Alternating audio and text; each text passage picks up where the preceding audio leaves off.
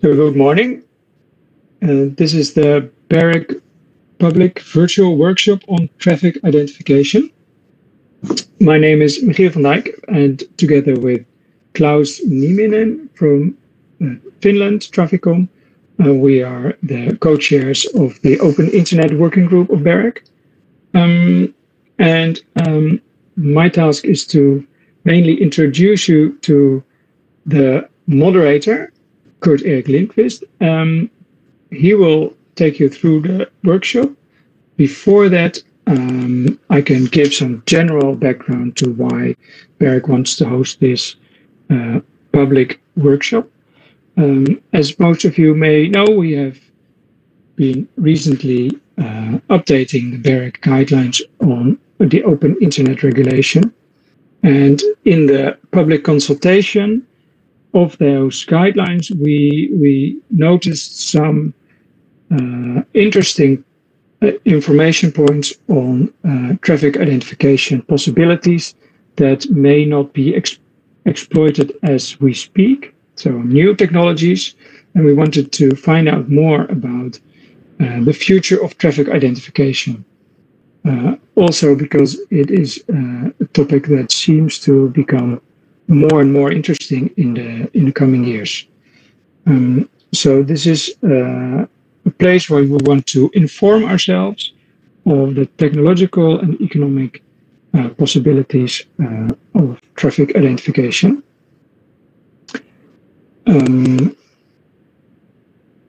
Yes, to take you through the practical things, you can engage with the speakers via Twitter using the hashtag BEREC Workshop. Depending on the time, speakers can respond to these questions. We have a panel session, which we will use for a more in-depth discussion. So questions for understanding can be asked after the presentations, but questions for discussion will be addressed during the panel part of this workshop. All presentations will be available on the BEREC website. And BEREC will also in due time publish a summary of the workshop. On the next slide then is the start of the presentation of Nokia. So herewith I would like to hand over to Kurt-Erik Lindqvist, who will take you through the presenters of the panel and the presentations. Thank you, Michiel. So good morning, everyone. My name is Kurt-Erik Lindqvist. I'm the CEO of the London Internet Exchange, and I'll be the moderator for today. The first presentation we have today is from Mr. François Fredricx and Mr. Tomas from Nokia. Mr. Fredricx is a senior research and developer engineer with Nokia based in Antwerp. He has spent most of his career in the telecom world, mainly at Alcatel-Lucent, which is now Nokia. And he has focused his work on access technologies and access platforms such as XDSL, XPON, FTTX, and has looked at encompassing most levels of the system from physical layer, Ethernet, IP, MPLS, QoS, and application awareness, and O&M and management. He's involved in project coordination and cooperation between multiple parties, either within Nokia or between partnering companies inside project frameworks or at the level of international standardizations and forums. He holds an MSc in engineering from Ghent University. Mr. Tomas is head of policy and regulatory affairs, and based in Brussels, with over 14 years at Nokia, working from product marketing to policy and regulation, and the last 10 years in the regulatory team. And he's previously spent 11 years with ARCEP, which is the French National Regulatory Authority. Mr. Damas represents Nokia on telecoms and data issues relating from the cloud and software-defined networking to investment policies and funds, public policies, competition, and net neutrality. He is responsible for the development of corporate positions on key regulatory and thought leadership issues for Nokia, and advises regulators and competition authorities to ensure infrastructure interoperability and competition. Mr. Damas holds an educational background in engineering, telecom, computer science, as well as marketing and communications. And with that, I'd like to start the first presentation. I'll hand over to François and Florian, please. Thank you very much for the introduction. So good morning, everyone. Today, I would like to give you an overview of traffic management and differentiation, mostly from the point of view of fixed access networks and aggregation networks. And we will have several other presentations following, which will dive more into the mobile aspects. So if we could go to the first slide, please. If we look at the situation today, what we have in terms of communication services, we have, broadly speaking, the internet access service, and then on the other hand, we have specialized services. So if we look at the internet access service, it is characterized by being fully open. So you can reach, you have connectivity to whatever endpoint in the world over the internet. You have lots of over-the-top services that can flow over, can be carried across this service, but the service itself is agnostic about which particular application is being carried. From the management of the network perspective, we take care of the efficiency of the network. However, internet access services typically do not have a specific QoS applied to it, so that's why we talk about the best efforts handling of the traffic of internet access services.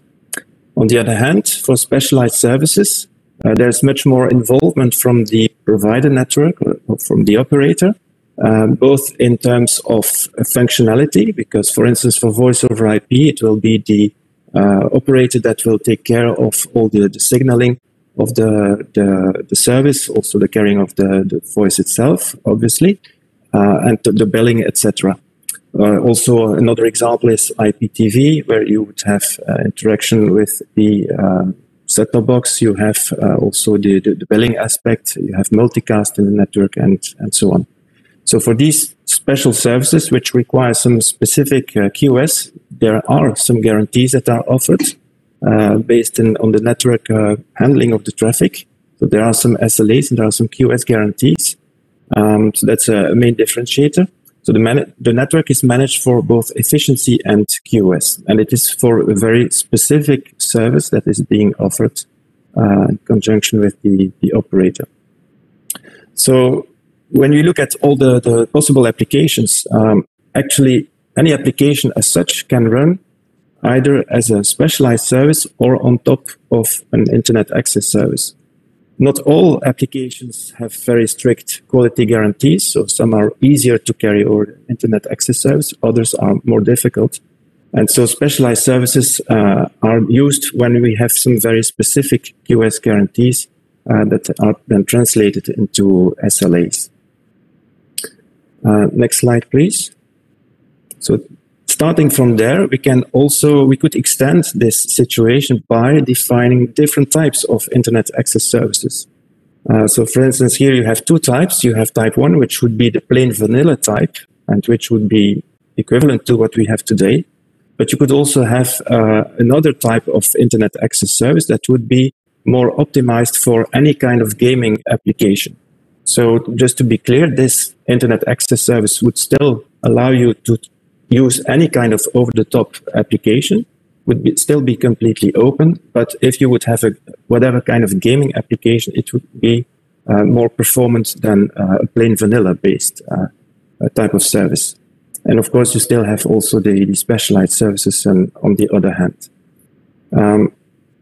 So you see that in this slide, I've shown that all these services would be shared, would use the same resources of the network. So the network resources would be shared over all the services. If we look at the next slide, you could also go for slicing, where you would still have a common part of the resources that would still be used by all services. That can be very basic resources like just powering or air conditioning or monitoring or billing or things like that. And then you can have next to that, those common resources, you would have some dedicated resources per slice, and you're actually free to define what kind of service would go in what kind of slice. But for instance, you could have a slice dedicated to plain vanilla internet access services with some dedicated resources. You could have a slice dedicated to the gaming type of internet access service, and you could have a slice per specialized services. In that way, you have a deeper level of control of the resources that you use in the traffic for carrying simultaneously all these types of services. Next slide, please. So when we look at really in general in the network, networks have gone through a tremendous evolution over time, especially in terms of throughput, of bandwidth. But there will always be congestion in the network. Even if you continue to upgrade all the links, all the capacities, you will still be facing some congestion. And that's really due to the nature of the communication. For instance, the TCP protocol will always try to take whatever throughput it can find. So you will always hit some limit over there. On the other, also, you have to look at from an economical point of view.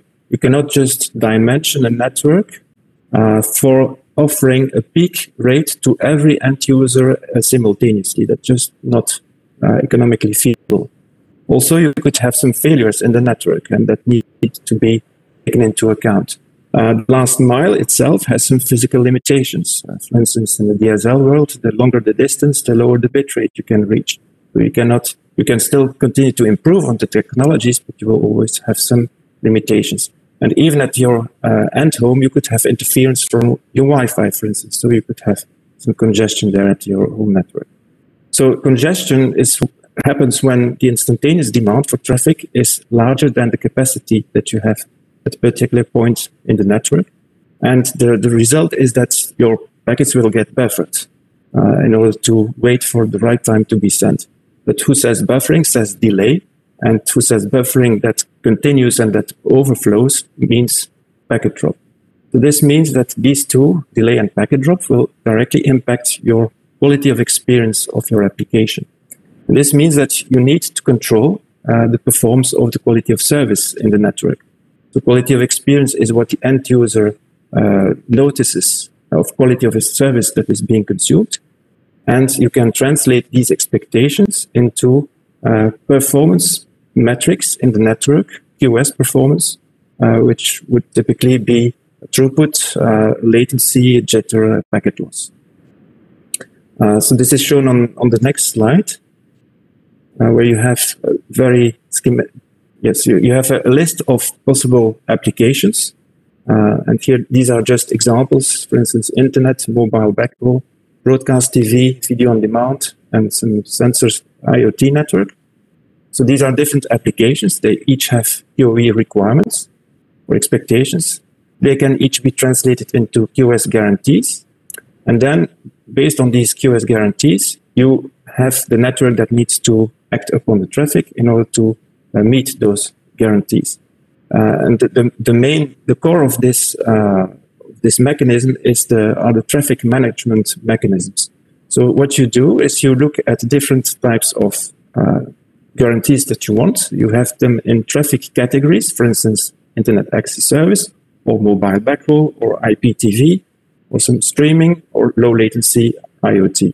And then you map these traffic category into traffic classes, for instance, best effort, or backhaul, or whatever video, or whatever low latency transport.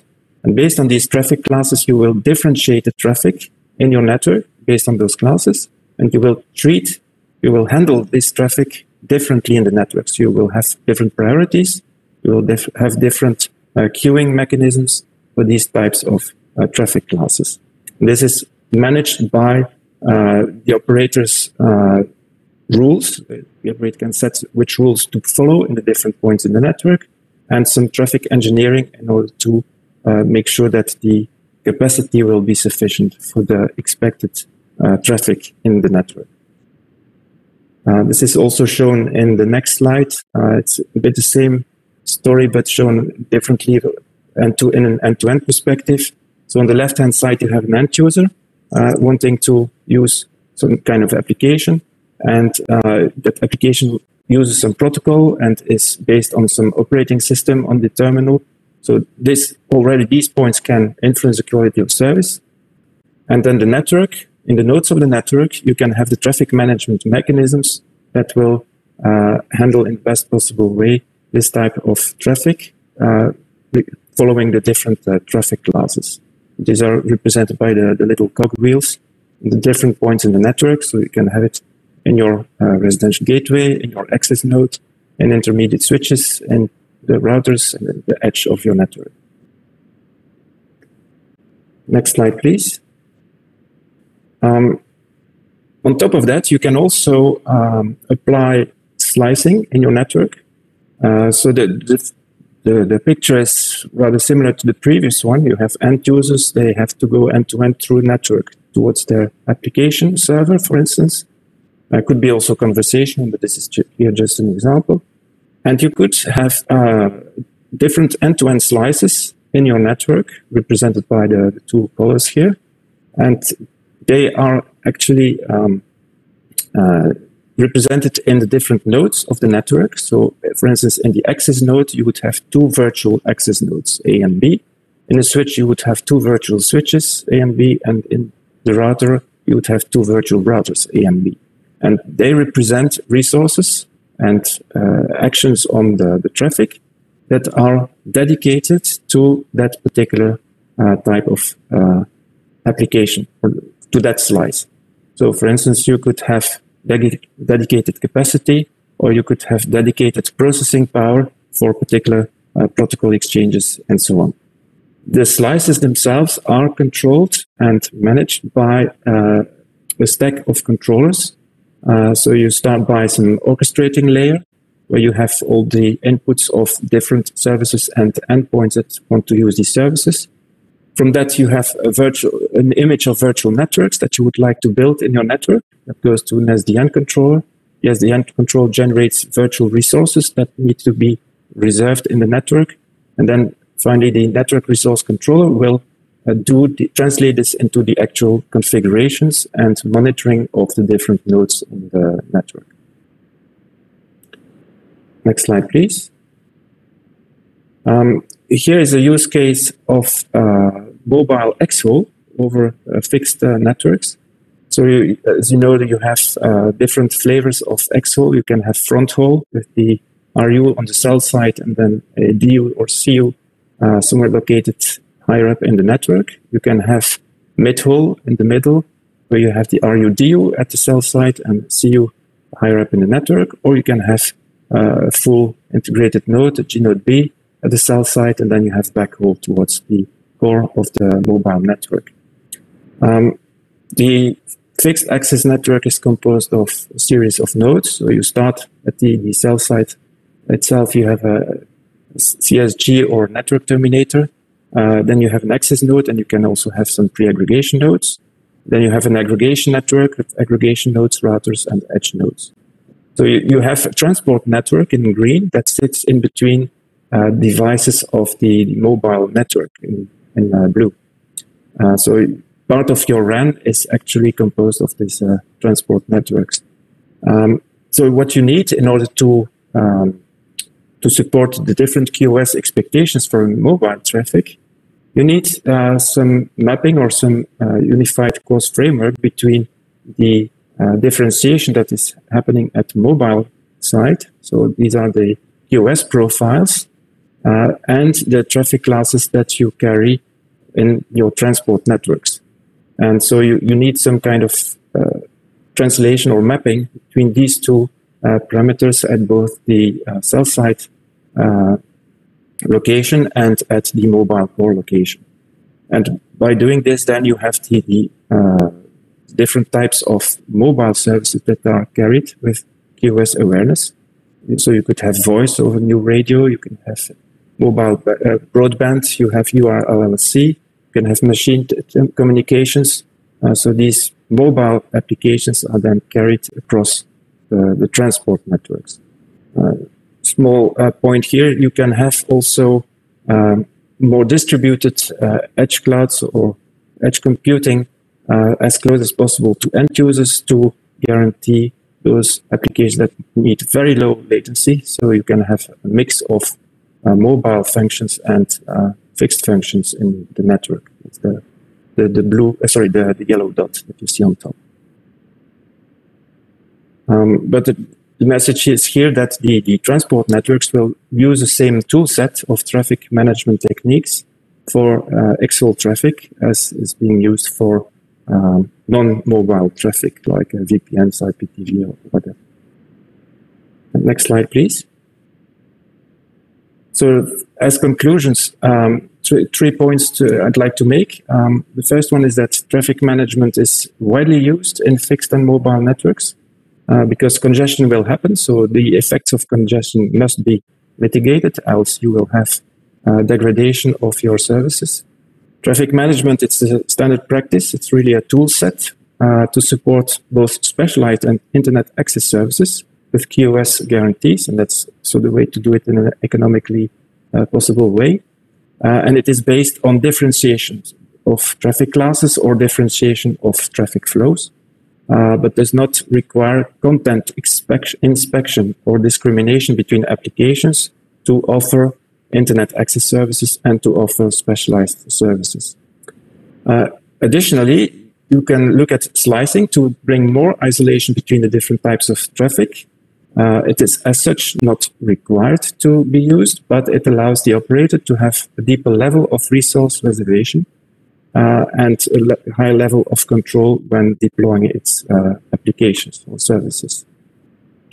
Slicing can also be used for opening up a network to virtual network operators, but that is not really the scope of this presentation. Both internet access services and non-internet access services are relevant, and traffic management and slicing are enablers for both by using traffic differentiation. So best effort IS is really the basic connectivity for all users and must be preserved. Creating multiple IS services could help operators in adapting their offers to different types of customer requirements. And specialized services are used for supporting users and services that have some very specific end-to-end requirements, and they require some high level of interaction with the network or high level of control by the network, like, for instance, voice over IP and IPTV. I have a last slide, but I will not go into detail for the interest of time, which is more an illustration of this toolset, traffic management toolset, and where it can have some impact on QoS metrics.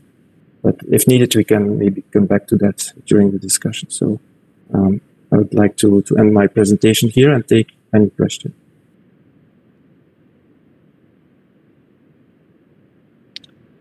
Thank you very much, François.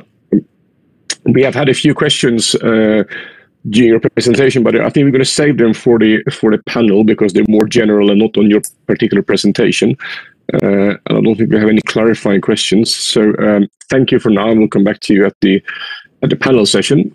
And with that, we'll move on to the next presentation from Ericsson by Louis Martinez, PhD. Mr. Martinez is the standardization manager and based in Stockholm. He has over 18 years of experience as researcher and project manager in the telecommunication industry, including technical, business, and regulatory studies in areas such as quality of user and customer experience, net neutrality, and mobile networks. He's currently responsible for radio product standardization activities and regulatory support. Mr. Martinez previously held a postdoctoral research at KTH Royal Institute of Technology in Stockholm, and he has a PhD in techno-economic analysis and design of qualitative experience oriented mobile networks, and he also holds an MSc in telecommunication engineering. I'd like to remind you all that you can ask questions on Twitter using the hashtag BEREC workshop, and we will ask them. You can ask them if you want any clarifying questions for the presentations. We'll take them directly after the presentation. Otherwise, we'll hold them to the panel. But with that, Louis, over to you. Okay, thank you. So, good morning. My name is Luis Martinez, and I'm going to talk about 5G and traffic management. So we can go to the next slide, please. So the first thing that we have to mention is that 5G is use case driven. So all the previous technology generations were basically developed to address only consumer demands. For example, voice and text for 2G, browsing in 3G, and higher speed data rate and video in 4G. With 5G, we see a new scenario propelled by three basic areas: massive machine type communications, critical machine type communications, and enhanced mobile broadband. In all these cases, we find diverse requirements in terms of traffic, number of devices, throughput, energy, and more.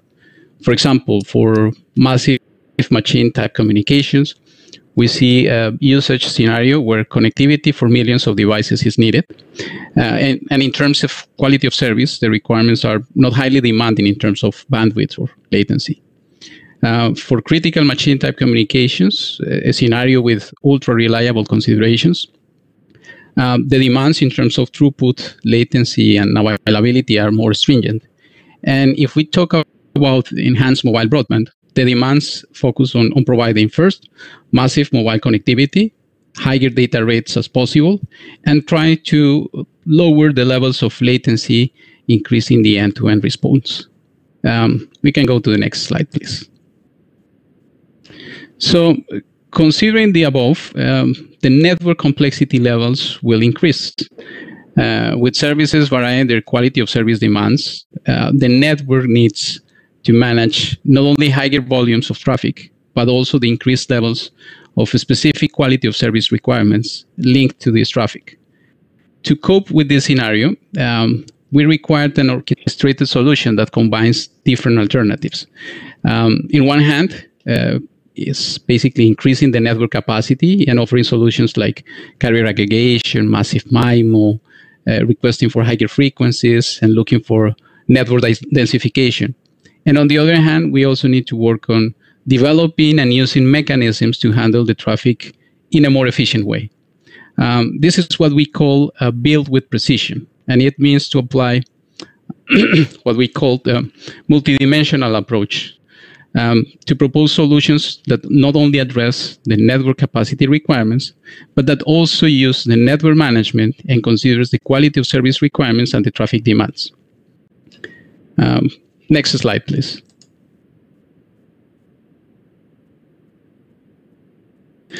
So when we mention or when we say build with precision, this implies a combined approach. One where traffic analysis and logical segmentation can be combined to secure the best performance in 5G networks.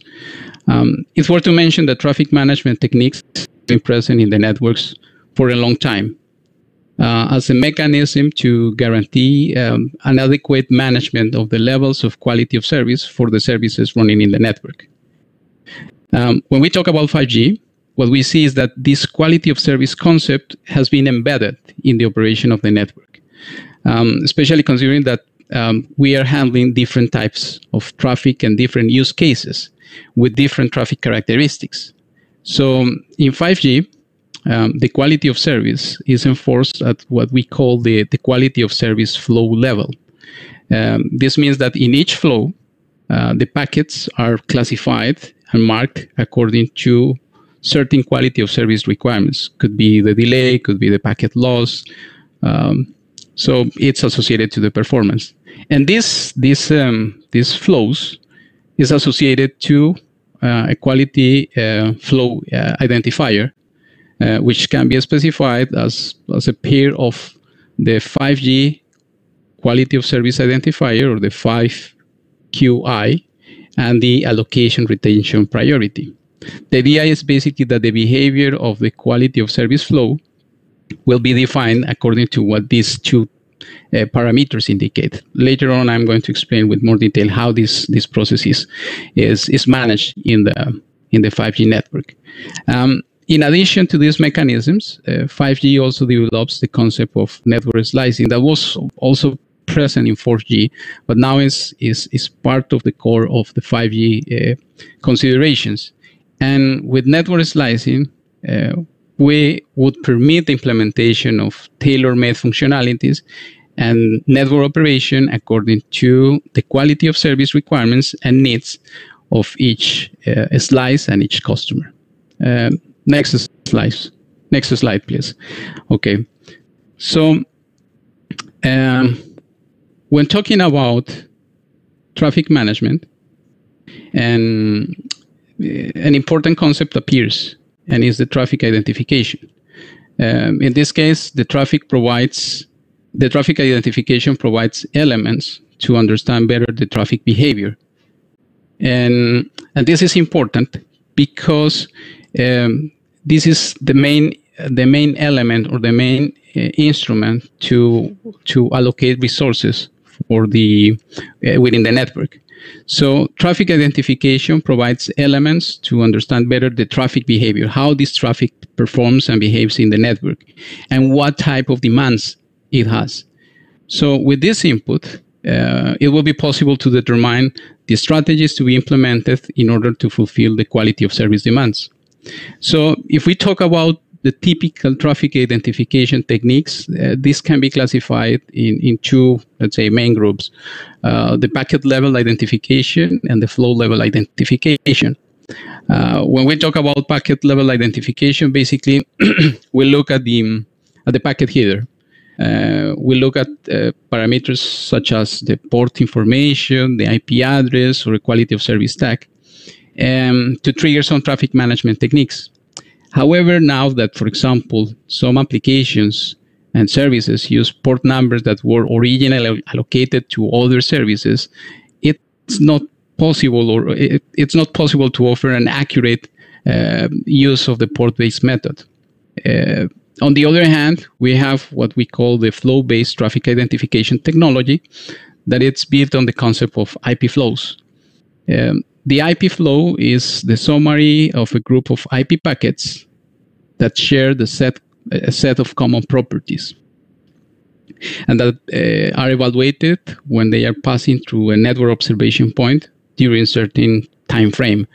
The idea in this case is that we look at the common properties that include, for example, destination and source IP addresses, port numbers, and protocol types, and we use statistical methods to analyze the characteristics of the flow. For example, the number of packets, the flow rate, and so on, to achieve the purpose of identification. At the end, the goal with traffic identification is to allow an adequate mapping between the 5QI and the quality of service characteristics. If we go to the next slide, here I'm going to explain with more detail how the 5QI operates. So as mentioned before, the 5G quality of service model is based on the use of the quality of service flows. So these flows can be classified as those that require the guaranteed flow bit rate, and those that do not require guaranteed flow bit rate. The 5QI is the mechanism used to classify the packets in different quality of service classes. So in this way, the quality of service can be tailored to specific requirements. Each quality of service class has its own assigned quality of service characteristics, such as packet delay and packet loss. An example of this could be seen in the table in the slide. So basically, as a result of this classification, we can provide different levels of quality of service to the packets according to the requirements defined in the 5QI table. And the packets identified then are assigned to a quality of service flow and marked with a quality flow indicator. As was mentioned also by François in his presentation, we have in 5G, we have the radio access network and the core. And in both parts, we try to ensure the quality of service by mapping packets to appropriate quality of service flows and also the data radio beaters. So in 5G, the quality of service flow mapping happens 2 times. First, there is a mapping of the IP flows that we have identified previously to quality of service flows. And from the quality of service flows, we also map this to the data radio bearers. So in the 5G core, there is only one single user plane function for transport of data between the G node B and the core. And the G node B, it's also responsible for applying or mapping individual quality of service flows to one or more data radio bearers. So all in all, it's the identification of quality of service flows what makes it possible to handle and offer different quality of service guarantees and later define how they might be managed within a network, including a potential use of a network slice. If we go to the next slide, what we can say is that at a very high level, network slicing is a concept where logical networks are created on top of a common infrastructure. So when defining network slices, 5G can be used to partition the network resources into logical slices, catering for different dimensions of the requirement and the required characteristics. So the challenge foreseen for 5G are mainly centered around the flexibility of supporting a multitude of new use cases and offer tailored customer service where it's required to address new needs and new quality of service requirements. This also brings the need for a flexible and agile response to traffic changes. And the challenge here is to address or to meet the great variety of requirements and use cases while making it simpler to operate and faster to deploy new services, offering a domain separation and reducing any potential risks in terms of capacity allocation or security provision. We can go to the next slide, please. So network slices are assumed to share the underlying infrastructure, meaning we share cloud, transport, access, and could share also some other components. Like, for example, we can have a common control plane for the packet core. In 3GPP, where this technology has been defined or standardized, a network slice instance is defined as a complete logical network. And when we say complete, it means that it contains all the resources that are required to fulfill the purpose of the network. This means that it extends beyond regular network function and can also include dedicated management functions, including, for example, the quality of service ones. So different network slices can be equipped with different capabilities and quality of service provision goals. In the next slide, we are providing an example of the use of network slicing. So we can mention here a railway system with 2 network slices defined to fulfill 2 different use cases. Both are handled by the same radio access network infrastructure, but they have different requirements. So in one hand, we have the railway slice, and on the other hand, we have the mobile broadband slice. So in the first one, we can identify 3 different quality of service flows with a different priority level. In this case, this priority level is associated to some delay requirements.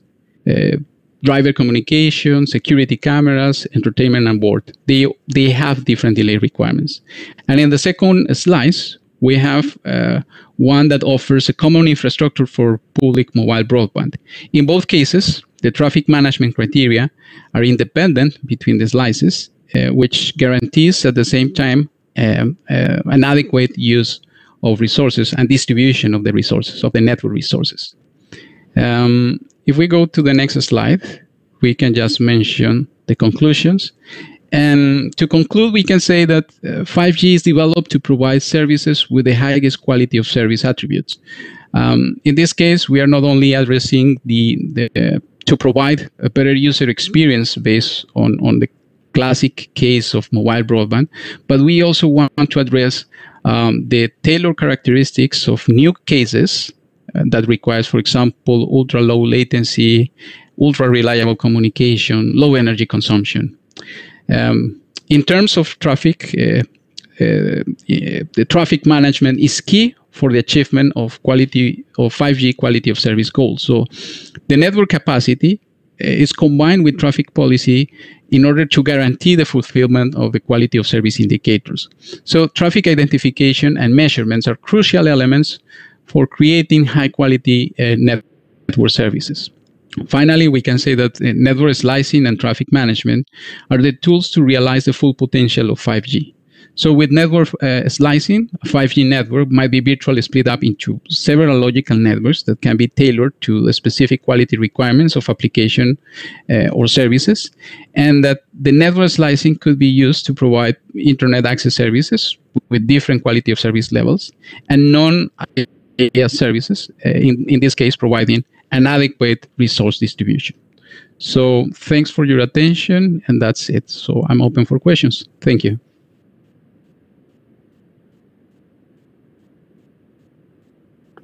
Thank you, Luis.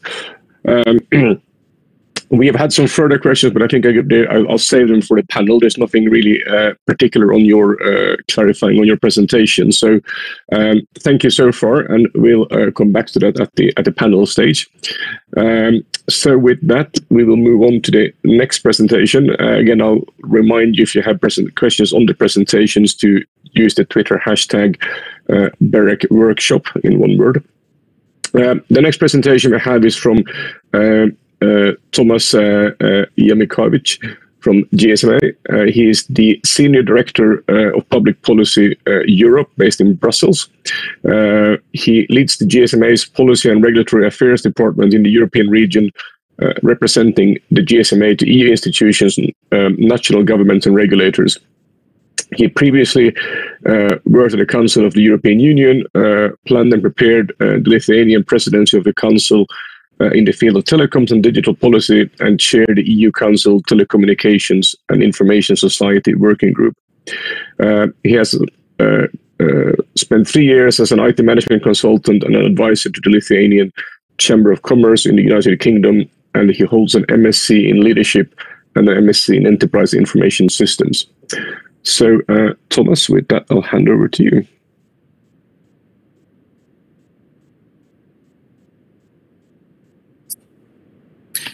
Thank you, Kurt, and good morning, everyone. Thank you for this kind introduction. Can you hear me well? Yes, yes, that's good. Thank you. Maybe I'll just stop my video because I have a bit of a lag here. So just let me know if there's an audio issue on my end. So thank you again for the kind introduction. Good morning, everyone. I said my name is Tomas Jakimavicius. I represent GSMA, Association of Mobile Communications Industry. And in my presentation today, I'd like to link the regulatory policy element with the technical element of today's topic, as I think I probably am the only one on the panel directly working on policy issues, so to speak, less so on the technical side. But I'll try to link the two and complement the previous presentations. So next slide, please. So before I go into service identification considerations, I think it is important to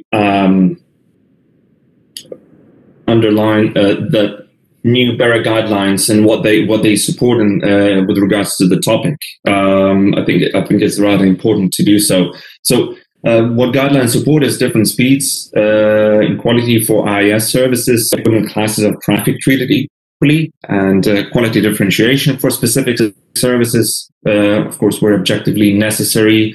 Lower quality also may be supported to benefit certain services, such as low power IoT, and zero rating following data cap can also possibly be allowed to service specific to support, for example, educational services or .gov resources. And what is important is that all of these require service identification. And here we bump into some real world issues and elements to tackle how to achieve that. Next slide, please. Okay, so here I'd like to talk about a little bit 4G network operation and quality assignment and assurance principles, and which are used by operators. And so already without waiting for 5G, the load of a mobile base station and or cell is supervised in real time according to a certain number of resources. And those could be static or dynamic. And if thresholds are reached, then the base station can set up a defense mechanisms so to limit the load and maintain an acceptable quality for the users that are present. So the following elements allowing to implement this quality assignments and insurance functionalities are standardized by 3GPP and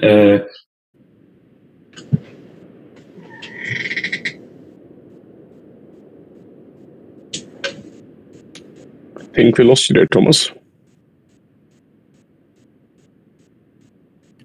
Can you hear me now? Yeah, now I can hear you. You're back. Yes. Hello? Okay, sorry. So I don't know where I cut off, but I will just repeat that. When it comes to 3GPP, operators use these 3 different levels for quality assignment and assurance functionality. And well, the first one is for access to the cell. Also, it's called preemption in case of congestion. The second one is for access to the bandwidth. And the third one, if we go deeper, is for the flow through service classes that can be implemented to provide specialized services or services other than IS with a quality of service level distinct from the one which is IS. And when it comes to the first level, what I'd just like to briefly go through is that when you access the cell, the terminal asks a signalization channel in order to ask for bandwidth. And the access class parameter of the IMCI is used, and the access classes here are defined from 0 to 15 as an example to illustrate just emergency calls. 112 only primarily are associated to access class 10, for example. Of course, the access class is independent from the service, and only emergency services have the specific access class here. So the network, when receiving the request from the signalization channel, it analyzes the access class of the SIM card, and in function, the network provides the channel or postpones the demand. So to address it. When going to the second level, where asked for the bearer, the terminal will ask for a service, and the allocation and retention priority or IRP parameter, which also is from 1 being the highest priority to 15 being the lowest, is a prioritization of the source. And of course, each service you can associate with a different ARP parameter. And then going further down to level 3, where flows are prioritized, once the signalization messages are exchanged between the network and the terminal, the service is set up with the associated quality of service. So the QCI parameter, or quality of service class identifier, as we call it, and service classes are defined by the norm for each usage. So, for example, voice over LTE has a specific QCI as well. And all in all, when thinking about this norm, it lets the operators to associate the IRP and QCI parameters for each service, but it has already fixed the QCI parameter depending on the usage, like I mentioned before, for example, for emergency services. And I said before, these levels, all of these parameters of these levels vary depending on the service. So, for example, emergency services, they need a high level of priority, but no real quality. All the services regarding the security of the people will also need a high level of priority. For example, media, voice over LTE will need different level for these parameters, but at the end, the technical mechanism remains the same. So that's in a nutshell in terms of quality assignment and assurance principles used by operators. Next slide, please. So from the operator's perspective, as ISPs, we can look at things, but there are limitations, so to speak, and these limitations make it difficult to identify traffic. And with this table on the slide that outlines communication metadata used by the network to identify services, I'd like to illustrate that regardless of the information level, be it URL, domain, destination IP address, or heuristics, visibility actually decreases over time. And of course, it does so on different levels. But the point here is that it does decrease, and it makes it difficult to identify the traffic. Next slide, please. So what I'm leading to is that we have some policy constraints on service identification. And here I'd like to show you an example that illustrates popular internet protocol stacks. So as instructed by the new BEREC guidelines, transport layer payload is considered specific content, and ISPs should not use this data in traffic management. And that is provisioned by paragraph 69 and 70 in the guidelines. And well, this implies that none of this metadata can be used to identify services, including the domain name. And because of that, ISPs cannot see service layer, which is on top of the transport layer, be TLS, QUIC, or DNS, and it just simply hands over this to OTT players, so to speak. So with that, it stops ISPs from delivering things, and at the same time, in a way, it's a perfect position for OTT players. They can see DNS, for example. So here again, one could say we identify yet another level playing field related issue, and I think this is an important angle to look at when considering how to overcome these policy constraints on service identification. Next slide, please.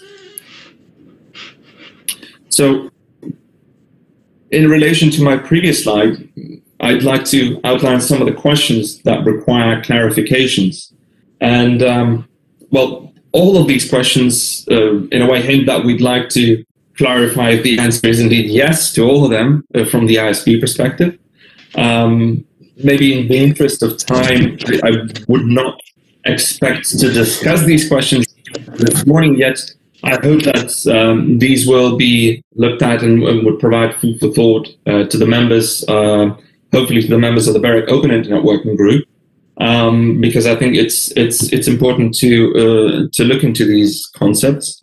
And just to conclude, I'd like to know that, as previous speakers mentioned, overall, we're dealing with traffic identification, which is an evolving issue, and modern traffic identification systems are used, are used and using multiple sources for delivering the exercise. And overall, I'd say traffic management measures will evolve over time, and we have these technical solutions contributing to better quality and a more efficient, more dynamic, more flexible use of network resources, which we believe BEREC should also encourage. And so as such, we would have this supported environment. And from the operator perspective, we support a more efficient use of networks, which is of critical importance at a time, especially when data use is increasing exponentially, and we want to deliver high quality service. Efficient use of networks, as Luis has mentioned in his previous presentation, is really critical. Also, at the time of COVID-19 crisis, when as an industry we're working to provide reliable services, and on top of that, to reduce emissions and ensure our networks are energy efficient as well. So those are my final thoughts. And if you turn to the next slide, I'd just like to thank for your attention. And before I conclude, I'd like to know that from the GSMA's perspective, we, together with the European mobile operators, we have provided to BEREC previously some of the considerations when it comes to traffic identification, going back to the contributions provided to public consultations when the new guidelines were considered back last year and at the beginning of this year. So we hope that these will be looked at as well. So to make sure that we have this support for a more efficient use of networks, especially in these challenging times. So thank you for your attention, and I'm happy to discuss all the questions of the Q&A session. Thank you, Thomas. Again, we haven't had any questions particularly for you. So I think we'll move on with the presentations. So next up is Yiannis Yiakoumis from Selfie Networks. He is the co-founder and CEO based in Stanford, California. Selfie Networks is a stealth startup in the networking space. It builds technology to democratize partnerships between application providers and mobile operators and enable innovative network services in the presence of net neutrality. His previous experience includes 8 years as a research assistant at Stanford University and 1 year as a software engineer at Google. He holds a PhD in electrical engineering and computer science from Stanford University. So with that, Yiannis, I think I'll hand over to you, and I think we'll have a demo video as well. So this will be the usual excitement. Thank you, thank you very much for the introduction, and thank you very much for hosting this workshop. I'm very excited to join this today and share some of the insights that we have by working on the intersection of traffic differentiation, both from a combined technical, policy, and business perspective, and share with you the insights that we got from that and the work we do with network tokens, which is a new mechanism to expose and access network traffic differentiation services and network SLAs in compliance with net neutrality and privacy. This is joint work with Nick McKeon from Stanford University, Frode Sorensen from Encom, and Tom Herbert from Intel. And I want to start by acknowledging that these are very, very exciting times for our community. Just 10 years ago, all the discussion around traffic differentiation was mostly at a philosophical level around competition. And today we have a situation where traffic differentiation services are widely deployed, zero rating and voice over LTE. The major application providers use them to improve the user experience in all different countries, both in developed countries and emerging markets. And we now have a net neutrality regulatory framework that allows traffic differentiation. What is more important, though, is that we are sitting at this tipping point where all the hype around 5G, as all the speakers mentioned beforehand, is around customizing the network behavior to better meet the needs of individual users, application use cases, etc. GSMA puts this slicing opportunity up to $300 billion for the industry, and this is what drives a lot of the hype and the use cases that we're listening to. And so I think it's worth stepping back a little bit and wonder what is the role of traffic identification within that context. And I'm going to make a claim that traffic identification is essentially where end users, application providers, operators, and regulators meet. So everyone who is attending this workshop, I think, should be very, very sort of like careful about the role of traffic identification in everything that we discuss around privacy, around net neutrality, and how these are impacted by traffic differentiation. So if we're talking about user-centric and application-agnostic QoS, it's the traffic identification mechanism that will provide these capabilities in the network. When we're talking about inclusive category-based differentiation for zero rating, is the traffic identification mechanism that will dictate the onboarding cost for new application partners and whether this can be truly inclusive or not. User consent is the traffic identification mechanism that will provide these capabilities, and the same goes with ease of deployment, ease of management, auditability, and so on and so forth. But the reality is that the existing mechanisms that we have, namely traffic classification and low-level mechanism with no security primitives, do not meet these needs. And I want to walk you through a simple workflow how traffic classification works and how does this impact in practice the properties that we want around openness and privacy. So let's assume for a moment that we have a network that provides 3 different levels of SLAs: the green one, the blue one, and the red one. And let's say the red one is the low latency SLA. And the way traffic classification works is by starting from the network saying, I can guarantee low latency for Skype calls. And in order to do that, the network needs to be smart enough when it forwards traffic to detect which traffic comes from Skype so that it can make the right action.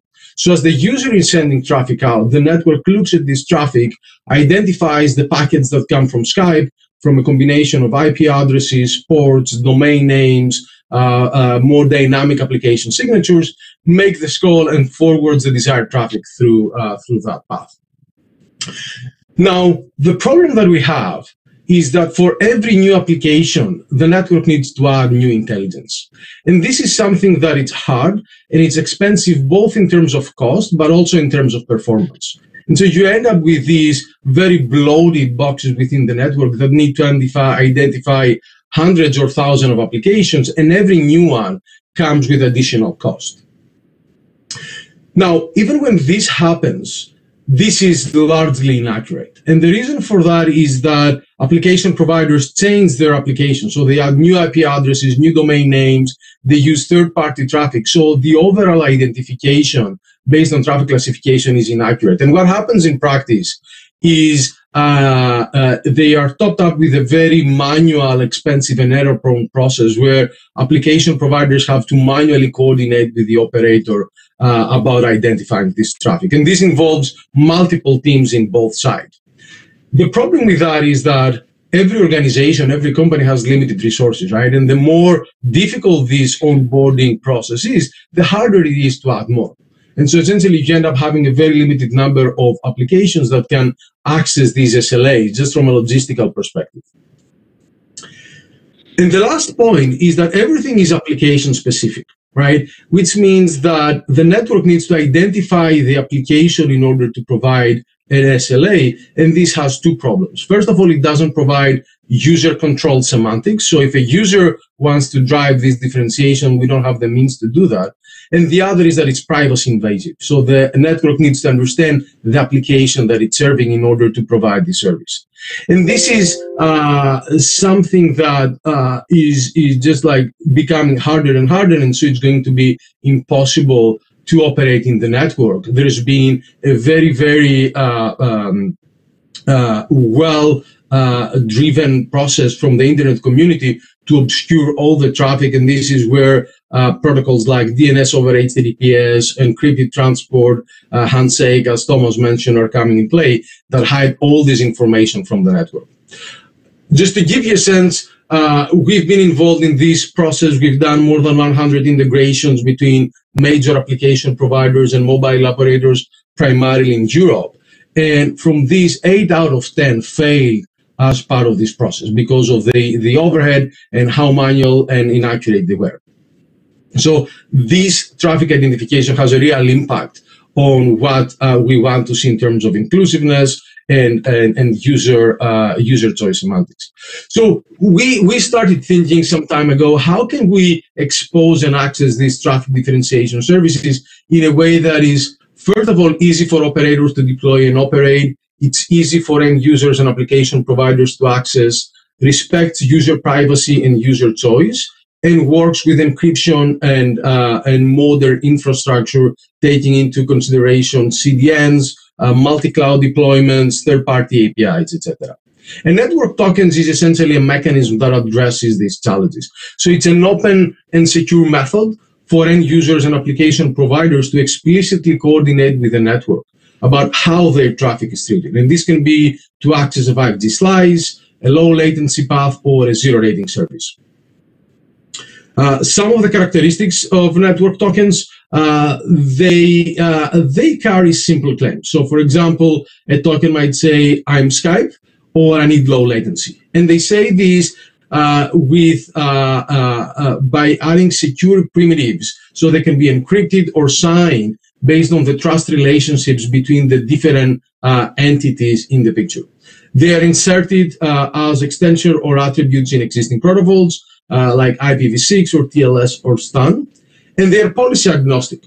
So tokens can be include any information. So they can be just a user-centric application agnostic token, or it can be an application-specific token.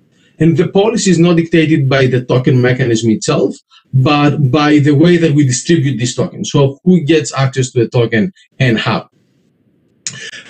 Before going into a little bit more details on how tokens work, I want to show you a demo to give you a sense of the workflows that network tokens enable. A lot of the discussion in BEREC has been around how we can enable user-centric services, and I want to show you how network tokens can enable user control in a very simple and intuitive way.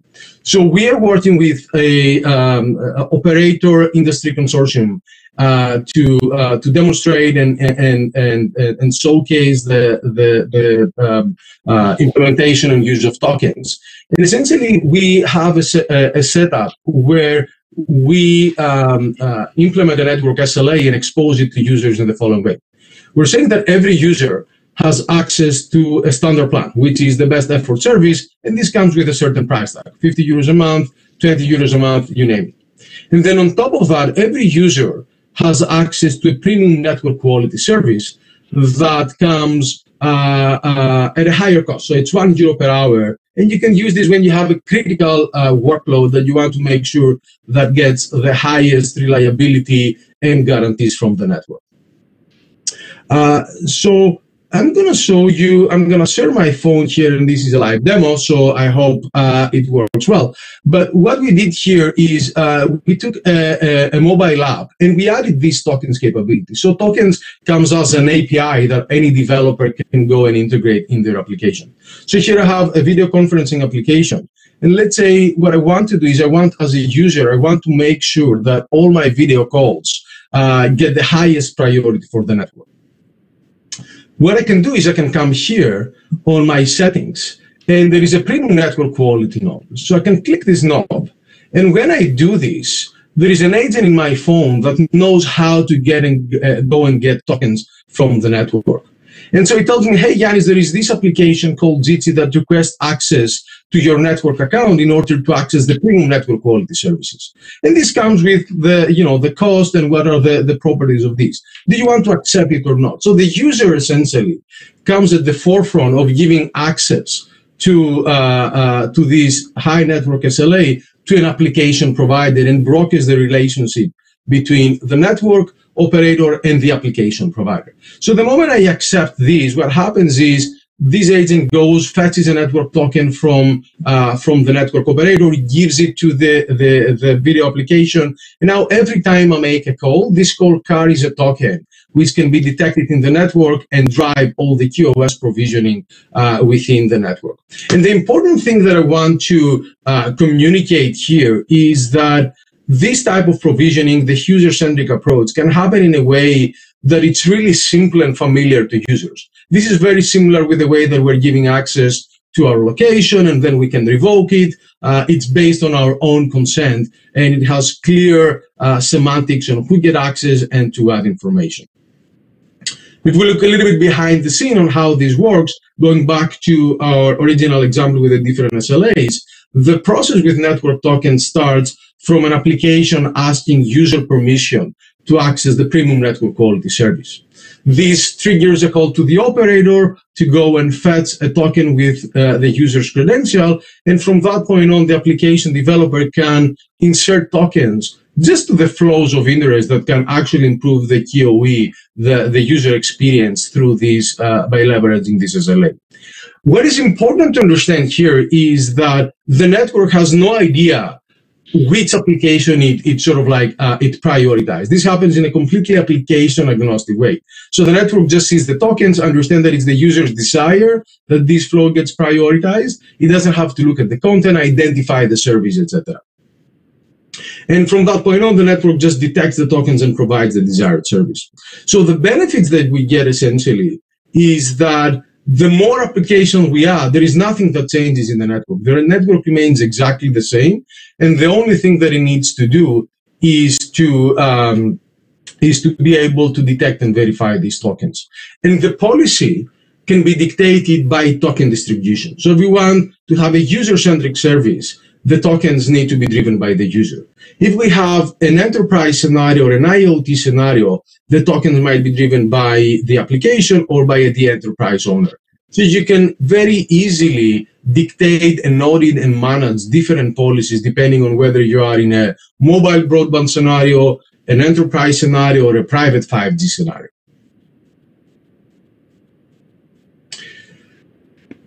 One comment here, and this is sort of with relevance to the talks before, tokens are not something that act by itself. Internally within the network, they can use the existing mechanisms of 5QI, DSCP, and so on and so forth. So you can think of tokens as carrying this trust and accounting across different administrative domains. So from the user domain to the network domain, or from application domain to the network domain. But within the network, once you interpret these tokens, you can use the existing mechanisms like 5QI and QCI and bearers to go and make sure that every node in your network can actually provide the desired service. So where we are in terms of status and traction. Tokens is a new technology. So right now we are implementing it, working with the different stakeholders to make sure that, that it has success.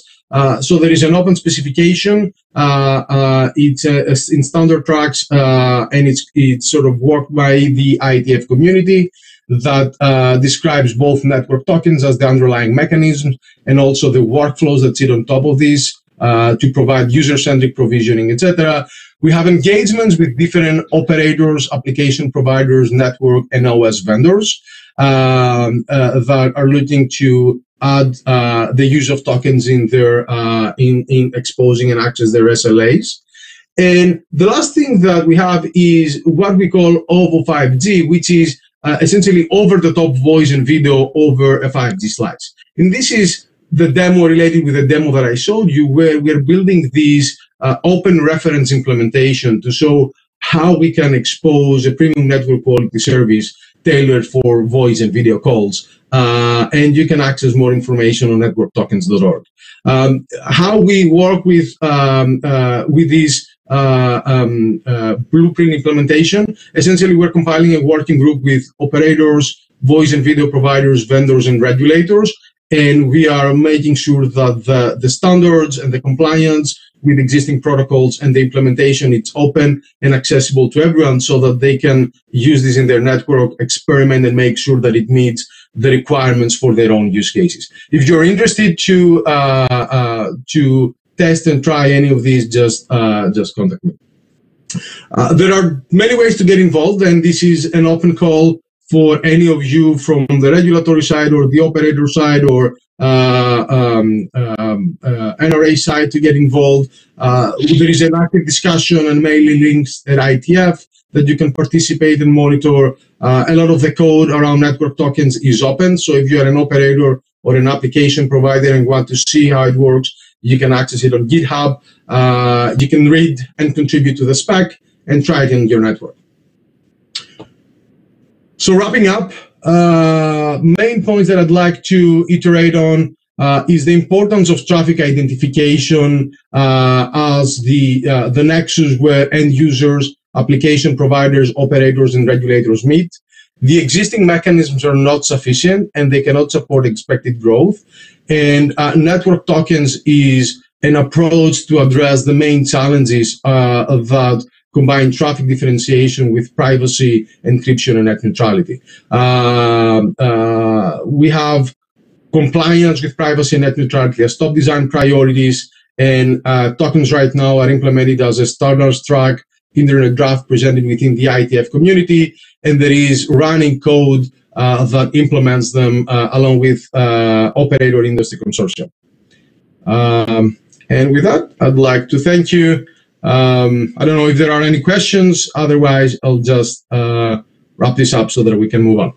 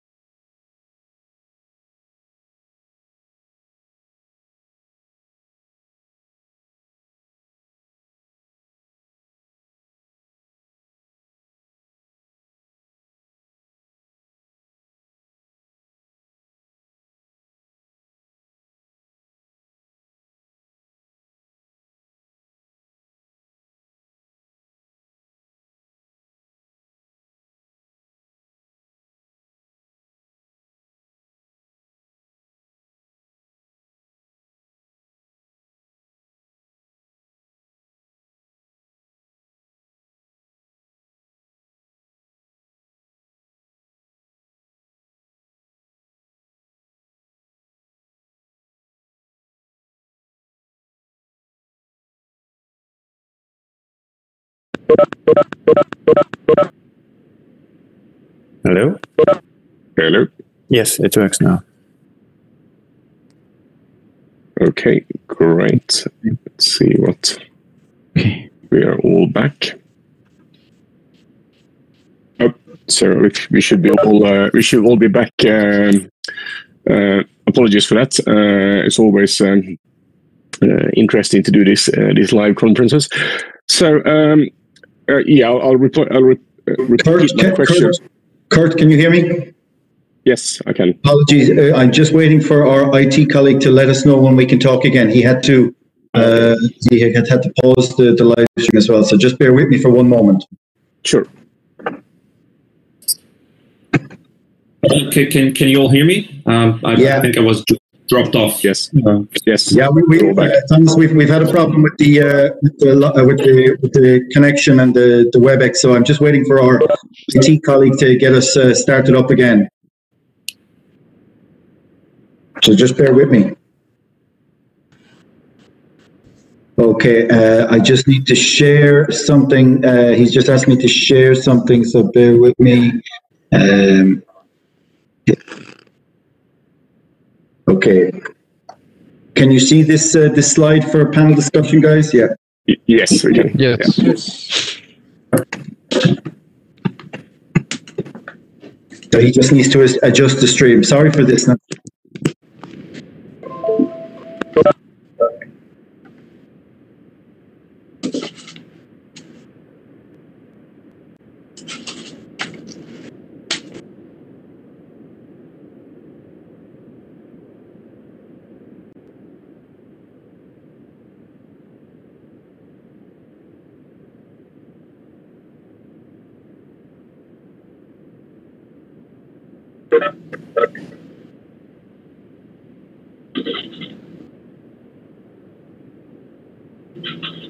Okay, we're just bear with me. I'm going to kill the sharing here, and we're ready to go again. So, Kurt, you can take it away again.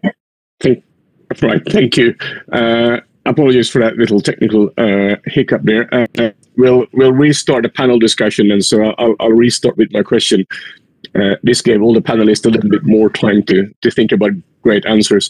I was going to start off the panel by asking. So we have heard a lot about these prioritization of traffic, identification of traffic in either through traffic classes or through the network slicing. But all those models we heard today is pretty much inside the network. While what we talk about here is end-to-end, and most of the time that endpoint, the other endpoint from my communication, isn't inside my operator's network. If I go and watch Netflix, it uses streams from Amazon, from perhaps Akamai and other sources.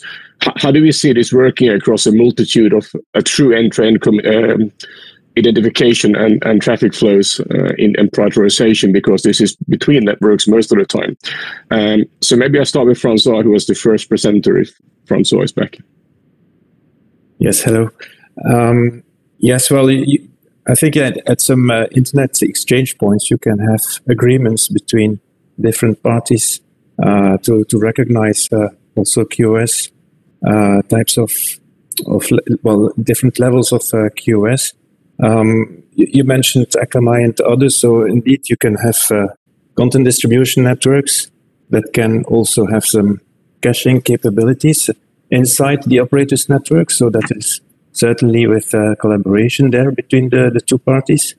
And for the specialized services offered by a particular operator that is mostly within its own domain, so there the question is not really raised, but indeed for over-the-top services, you can cross multiple different parties, and so that's a relevant point.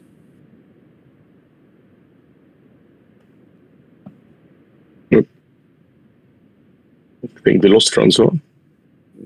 No, I'm still here. Thank you. Oh, sorry. Okay, thank you. So I think it needs some agreements at different exchange points where if you want to go end to end. So every domain is free to do its own mapping on traffic classes, its own handling decisions. So you do need some interaction at the exchange points. Anyone else want to add to François? Louis, do you want to come in here? Or? It will be basically to support what François says. So it comes, or it's related also to particular agreements in these intermediate points within the network. So how to define the SLAs levels and the expected quality of service levels from each part of this negotiation. So or this agreement. So it's up to the two parts of this agreement to define these characteristics. Anyway, the traffic, the identification, the prioritization, all the setup of these technical functionalities is activated based on what is defined in the SLA. Thomas, and you want to add anything, or?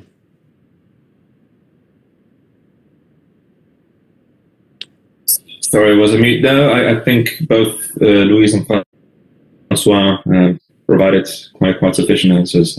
Nothing much to add to that. Thank you. Yiannis? Yiannis is on mute. I can see you talking. Sorry.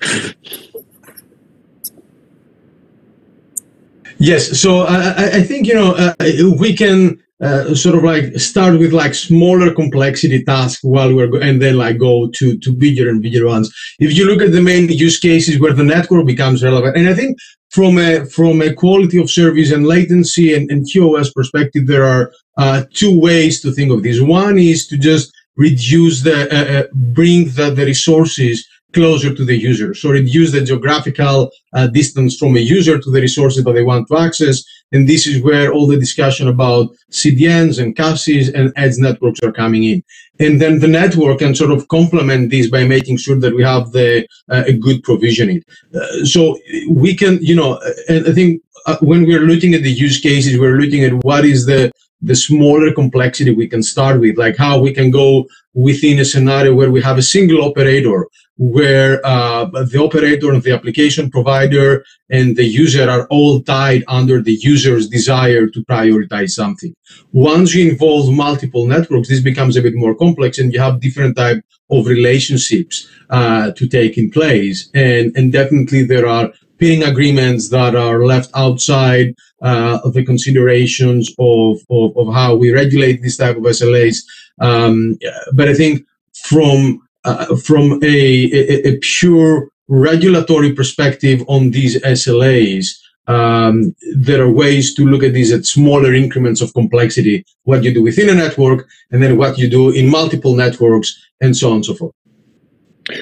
So, this is a great introduction. It leads me on to, if I'm allowed to play devil's advocate here a bit, but who becomes the customer in the future?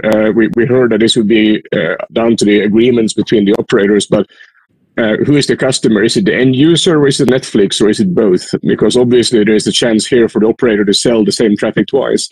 Any thoughts on this? How do we see this evolving? Anyone wants to pick that up?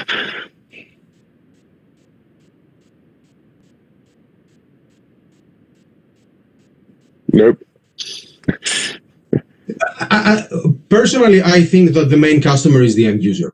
And the end user can be, a consumer or can be a corporation. But at the end, these are the entities that are using the applications. These are the ones that understand how important the SLAs are. And these are the ones that have the direct relationship with an operator. The role of the application developer, I think, is largely to enable a user to add their network resources to have the best experience that they can have. So if you look at, on a Netflix scenario or on a Zoom call or on a WebEx, it's me as a user that know whether this call is critical and whether I'm willing to pay. If you look at a more IoT, it's the factory that has all the different equipment that wants to make sure that they're willing to pay higher for better QoS. So I think just brokering this from the actual user's perspective, it just simplifies a lot the provisioning and the cost and the buying scenarios in these type of cases. That's a good point. I'd like to come back to one of the starting points of this is maybe for François, where we said that the traffic flows, we said you prioritize is based on a service, but if I take a service, for example, as Netflix, and to Yiannis' point, Netflix today, the application developer, this is a multiple company, but I'm just using them as an example, might actually choose to deliver this service instantiation from a number of providers. Me as a user, when I send the request across the network, if you do traffic classification, how do I classify the return traffic? Because the request might go to one application provider, and today's return traffic comes from multiple sources. How does the network deal with that? François, do you have any thoughts on it? So maybe to clarify your question, so you see when request goes through one path and the answer comes from another party? Yeah, so I send my request to watch the stream to the Netflix, but Netflix uses Amazon's local caches or Akamai or whoever they use to actually deliver the content. the networks has little or no idea that this downstream, the return traffic is the same request I sent, but it's coming from a different source. How do you bundle those applications together?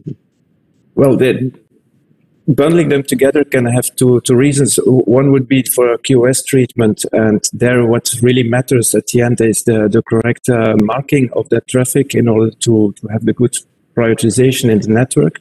And in that case, I don't think there's a lot of, you don't need a lot of binding between the request and the reply, because it's the reply that will carry your traffic that really matters. So there it's the marking that matters. The other one, it would be for a billing purpose, where you would like to identify consumption by a particular user and verify it by what it was really consumed or generated in terms of traffic. And that would be more of a reason to do a binding between the two. Now, for over-the-top services, typically this billing is more, the operator in the middle is not really involved in that, unless the operator itself would offer that kind of service through its own network in a managed way. So if you would have a Netflix subscription by means of your regular operator, over the set-top box of that operator on your television, that would be part of the billing of that operator, not part of the billing directly by Netflix. So it acts as an intermediary, this operator between the service it is offering to you with some QoS guarantees, compared to if you would consume it directly over the top without such QoS guarantees. So I'm not sure what the for the current way of consumption, I'm not sure that poses a problem to bind. If you request goes one way and the reply goes another way, in my opinion, that would be for an over-the-top consumption. And that would be, for billing purposes, the operator would not be a part of that. But if I'm the gamer subscriber versus, so what you're essentially saying is that this is down to the subscriber, is essentially the identificator of the service I get, not the application. I will. Is that the correct interpretation of that? Well, if you say for a gaming example, if you would, you could think of an access service, an internet access service that would be optimized for gaming, but it would not be for one particular gaming platform. It would be for gaming in general. And in that sense, the subscriber would pay more for such kind of better IAS, Internet Access Service, for the purpose of being to game and have a gaming advantage. But it would not be, in that kind of deployment, it would not be for one particular gaming application that would have to be recognized by the network. It would be, its traffic would be recognized irrespective of the gaming application. Okay, thank you, François. Any Tomas, Louis, you want to come in on this, Yiannis? Yeah, actually adding to what François mentioned, in the network, you need to see that this is a two directions communication. So it depends also on the type of flow of information moving from the user, from the one end to the other end. So in the case of Netflix, you might face a scenario where you are just streaming in the downlink and also receiving, or perhaps receiving, some small requests from the uplink side. In both cases, it's possible to implement certain quality of service classification, downgrading or probably lowering the requirements for a simple request of a video. It will be perhaps a short message, a few number of packets requesting for a video, while the downstream, including the whole movie or the series you want to see, will prioritize with some other level, because in this case, we are talking about different requirements in terms of bandwidth, in terms of latency, in terms of jitter, that is associated to this type of traffic. In the gaming example, if you are playing with some other friends, in this case, the classification or the allocation of resources will be based, as François said, on the category of traffic associated to this flow. In this case, category it will be gaming, without precising what type of application, what type of game you are playing with, and the packets will be treated as gaming packets with certain level of priority. The improvements in the performance can be also associated not only to the quality of service mechanisms, but also to allocating more resources or increasing the capacity of the network. But that's also something that will be decided after all between the end user and the network operator. Yeah, so I want to make a point here, right? I think if we look into this gaming thing and think of gaming as a category, the main challenge that networks have is that gaming is HTTP traffic. It's quick traffic, so it's traffic that it's the same as everything else. And the main challenge that the traffic identification technologies are trying to address is, how can I say that this specific HTTP flow or this specific quick flow should go over the gaming SLA, right? And I think from an SLA perspective, yes, you can build something that it's tailored to the needs of gaming, so it can have low latency, it might have some flexibility to drop packets, etc. But the main challenge is, okay, how can I say whether one flow is game and it's critical or not? And the question, the problem that we see is that the markings are not made available, right? If you're a developer, you cannot really mark your traffic within Android or iOS to go and leverage this capability. You cannot really easily go into that better because these capabilities are not exposed. And the reason, and on your initial comment, Kurt, what happens with the downlink traffic? Okay, the uplink traffic, let's say we put a marker in, how do we treat the downlink traffic that doesn't come from the user, and it might come through different networks where the markers are being reset, etc. And the reasons why we don't have this flexibility is that we don't have the means to do this in a secure way. So the existing mechanisms can be abused. There are no permissions in place. There is no revocability in place. So these are like, we can, do things today. We can put them in demos and we can do demonstrations, etc. But when we try to put them in practice into real networks, they don't work well. And these are like the challenges that we see, and I think Tomas mentioned a lot of them in his presentation around encryption, etc. But there are actual challenges on building these marking mechanisms in a way that is accessible to the users and the application developers, and we can get this done in a scalable way. I want to stick a little bit with the business starters, and I'm going to then move. We've got quite a few technical questions as well, so we keep getting questions. So but I want to say one thing is that we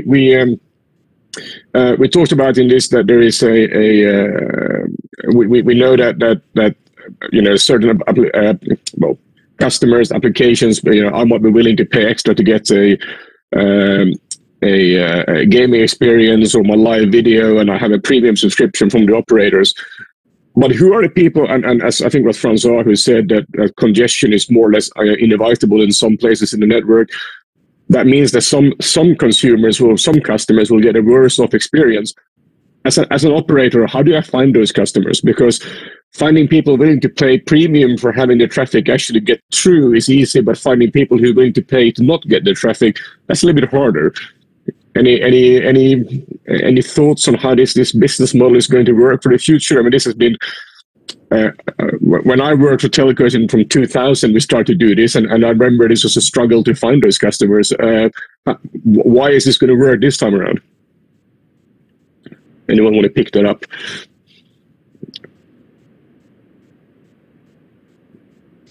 I'll pick on François. There we go, François. Do you want to start? Or? So if it's for identifying users that have bad quality, or let's say that could benefit from a better quality, that's best effort, yes. The end user, they like to perform some testing, some TCP good testing, and if they have really lousy results, probably they will consider changing there. So that could be a first way for them to check the quality of their line. For more enterprise customers who would have a VPN service, they could also have internally inside their VPN network some monitoring service that checks the quality of the service that is being offered by the operator. But of course, that's out of reach for the regular end user, let's say. You can have some monitoring in the network, quality monitoring. Well, some QoS parameters can be checked in the network between different points in the network by generating some specific protocol frames of some specific protocols. Now the challenge there is more the scalability. You cannot let them run all the time for all the lines to monitor it all the time, but you could do some kind of a sampling, rolling sampling, for instance, of the capacity or other metrics for the end users. So I think that there are some tools available, but in terms of how to translate them into a business case, that's a bit out of reach of my scope, I would say. Okay, it's interesting. I'll pick on this for the next question. As you said, is we talk about this as the different service traffic identification will allow different service categories or service offerings to customers. But as a customer, or because this is a BEREC call, maybe even as a regulator, how do I know that we're actually honors this? How do I know that I get what I pay for? I mean, that's you touched upon that a little bit, François. But how do you, as a customer, verify that I got the priority over the other traffic that I actually paid for? Do you want to continue on that as you started? Well, for things that are measurable by the end user or perceivable by the end user, if he has a lousy video performance, you will notice immediately. If you want to check a quantified metric, that becomes then more difficult, of course, for the end user from his perspective. I'm not really an expert on what the tools he could use to check these specific metrics, but I guess it would boil down to market choice. If he's unsatisfied with his service, to change that service or to change a provider. That's. I'm not sure about which particular tools he could, beyond the simple Goodwood tools that is readily accessible, he would use. But maybe it's also worth to say that the network itself will try to protect its own resources against abusers of the system. So one reason that an end user could end up with bad quality would be that other users would try to abuse the system and consume too much or generate too much traffic of a given class. So the networks are foreseen on this to perform some kind of policing of the different traffic classes per end user, so really down to individual subscriptions in different places of the network. And that's done not just for restricting an end user to its own SLA, but also to protect the SLA of the other users.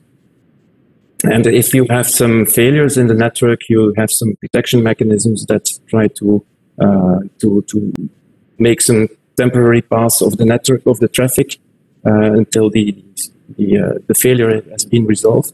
So it's not that you are, you can be armed against, let's say, degradations, or to protect the network from degradations in the network from an operator perspective. From the end user perspective, yes, I think it's down to its perception of the service that he will get. Thank you. Louis, Thomas, or Johnny, you want to add anything? Maybe a couple of thoughts just to add what François has. Quality of service in terms of what kind of can you hear me? We can now, yeah. Okay, great. So just to follow up on what I said, I think in terms of quality of service from the end user perspective, say for example, simple user, as François mentioned, if the quality of service or the bandwidth is not satisfactory or not up to the standard what the contractual agreement is set for, there are tools how to check that, even from the end user's perspective. With simple bandwidth measurements applications. And again, I think it's in the best interest of the operator to provide a service up to the expectation, because we have such a saturated market, especially in Europe. When you think about it, we have over 150 operators, and the competition is quite fierce, and it's very easy for the end user to switch if the service provided is not satisfactory. In that regard, I think the situation is somewhat favorable for the end user community here.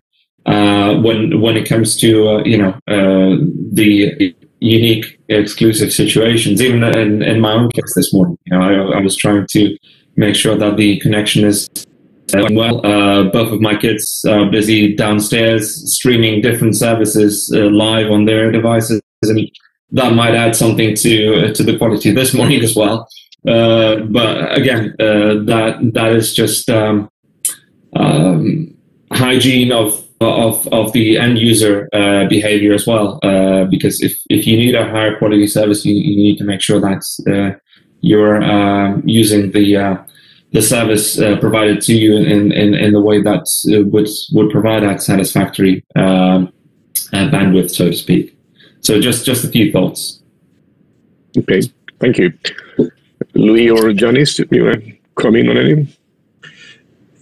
Yeah, I think overall, first of all, the SLA monitoring is a hard problem, right? And there are many different vendors and companies and operators that are working really hard to get good metrics on how we monitor SLAs, how we make sure that we meet the requirements, how we can sort of get alerts, we can fix them right away, etc. But I think what's important is François' point, that at the end, it's the job of the network to provide SLAs that can really improve a user's perception, right? It should be, and because users don't care about milliseconds and latency, users want to make their calls with no jitter and with good quality. They want to play their game and the game to be very reactive. And so I think what we're going to see in terms of these SLAs and whether the users adopt them, etc., is that if the applications can improve the QoE, the application developers can look at the value, can understand whether this is something that improves their users' retention, their users' happiness, etc. And they have both the sophistication to understand whether this impacts real metrics and this has an impact on user experience. So they will be the ones to promote, to tell their users, hey, add this SLA because it will make you play your game better, etc. So I think it boils down to the user perception, and the network will be successful on these SLAs only if they improve the QoE. And I think there are the application developers are working on behalf of the user, and if something improves their experience, they will surface it to the user, and they'll make sure that users are aware and use this type of services. Thank you.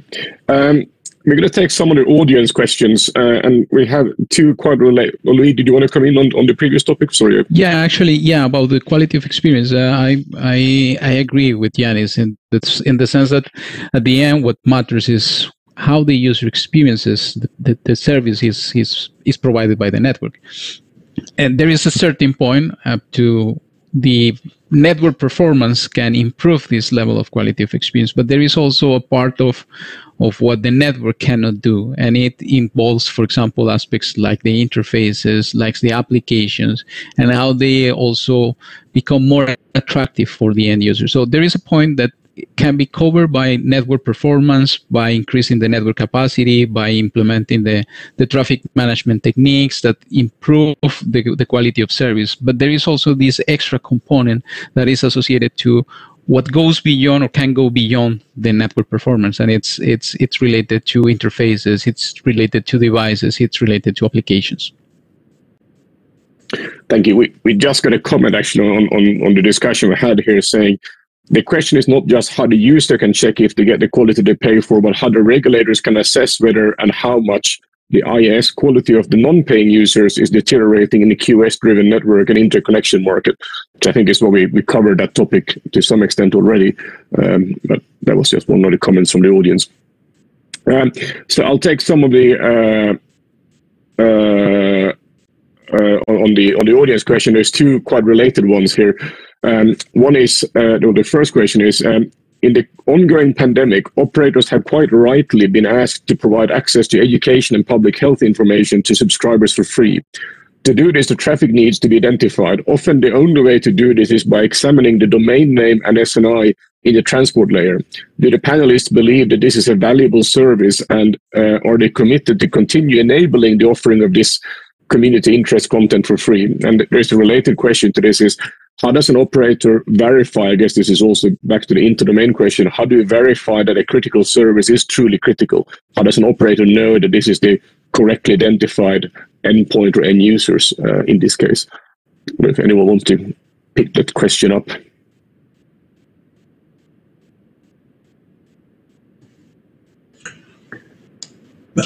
Yiannis, please.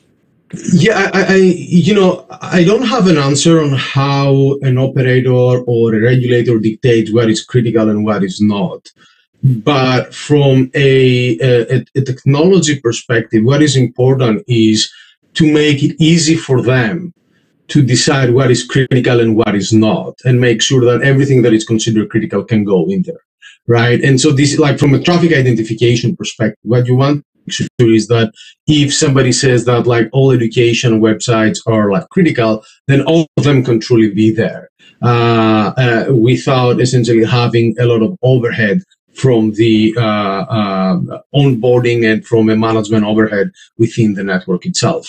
And it's up to, it's up to each operator and each country to decide what they deem critical to do that. On the question of SNI, I think, no matter what we say here, the SNIs are going to get encrypted. This is where the industry is going. By default, all the traffic will be obscure, and we just need to have some, different mechanism, some explicit mechanism, and this is like, related with the work that we do in order to make sure that you can still have these access management mechanisms to make sure that in this critical situation, there is a way to do this in a way that it's compatible with encryption and privacy.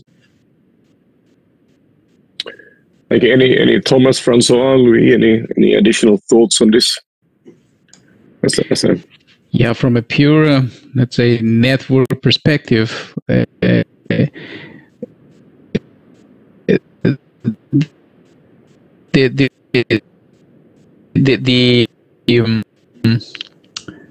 tool is regulators and potential agreements, how this could be used. For example, if it's necessary to prioritize specific type of applications like educational applications or educational web pages, this is something that you can tune in the system or tune in the network to make it possible. How this will be implemented, it will be also depend on the regulatory context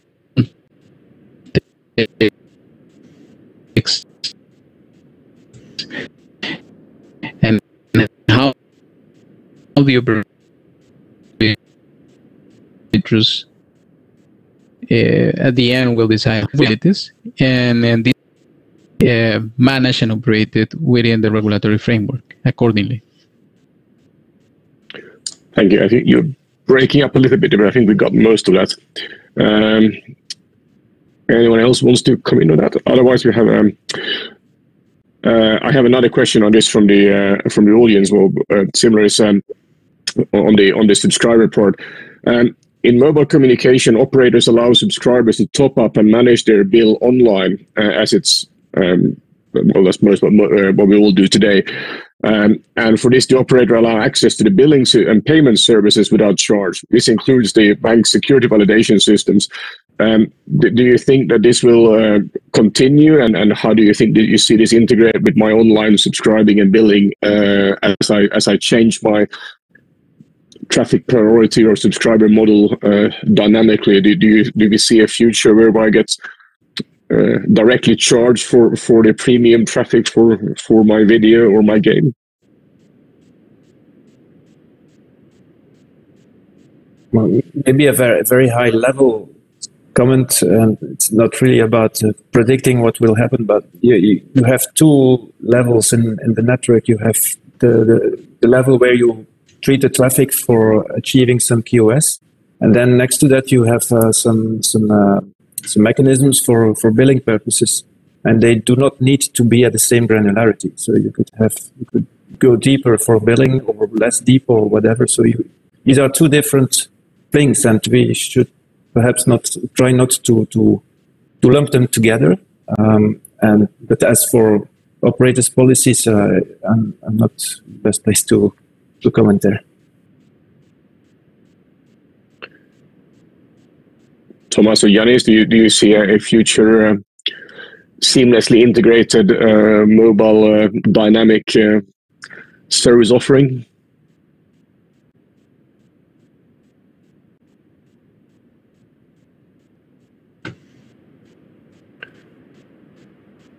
No. Okay. So one comment here is just that, like, if you look at the wired world, we have different types of plans, right? So you can get something that it's 10 megabps speed, 50 megabps, 100 megabps, etc. And one thing that we can expect is that as we get better on managing radio resources and programming radio networks, is that we could have similar sort of like tiers of contracts in the mobile world. And this is fully compatible with net neutrality. By the way, there is nothing, bad about this. This is like how we've been operating, etc.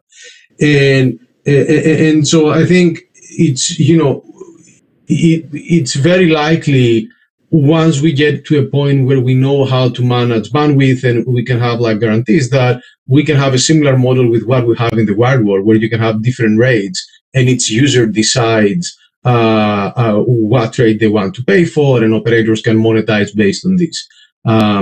So I don't know if this answers your question, but I think it's been a matter that so far we haven't had these tools on the wireless world to have the different tiers, and as technology improves, I think these are going to have, and it's one tool for an operator to have different levels of service, and let users decide which one they're going to get.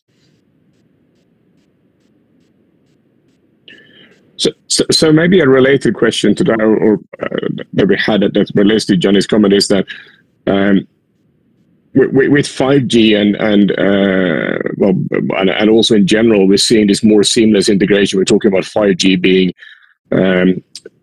integrated with the fixed wireless network, and we're seeing the talk about much more integration at device level between 5G and wireless Wi-Fi and fixed networks. How do we see this traffic identification when a device has maybe multiple exit points, both Wi-Fi or mobile, or we start seeing, or try to start seeing, seamless transition between the two on a physical layer? How do we keep this in service classification, service identification?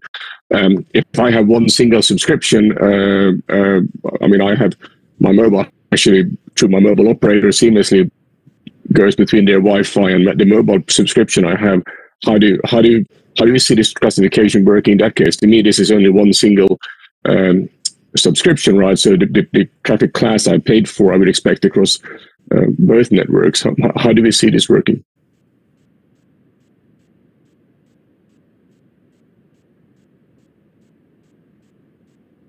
Well, I think that the portability, that's kind of portability, it's not an easy thing to implement or to solve. If you have one device and it switches from mobile to Wi-Fi, then it gets into the services that are offered to that particular fixed residential gateway by the operator.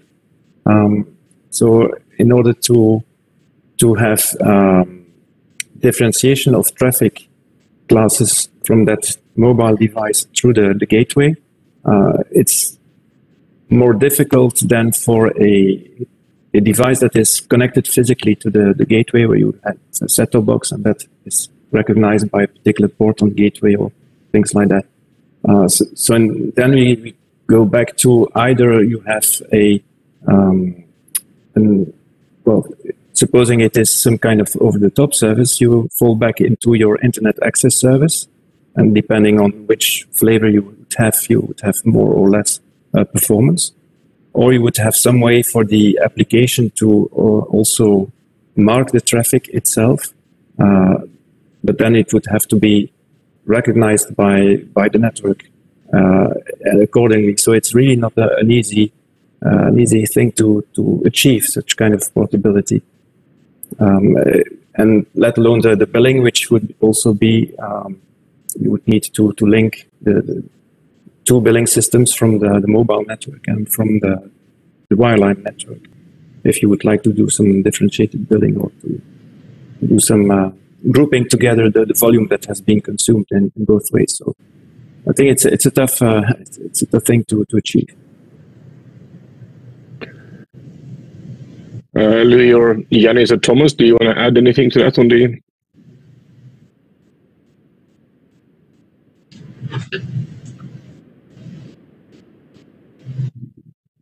No. Okay. I was muted. But I was about to say that. Yeah, I was about to say that.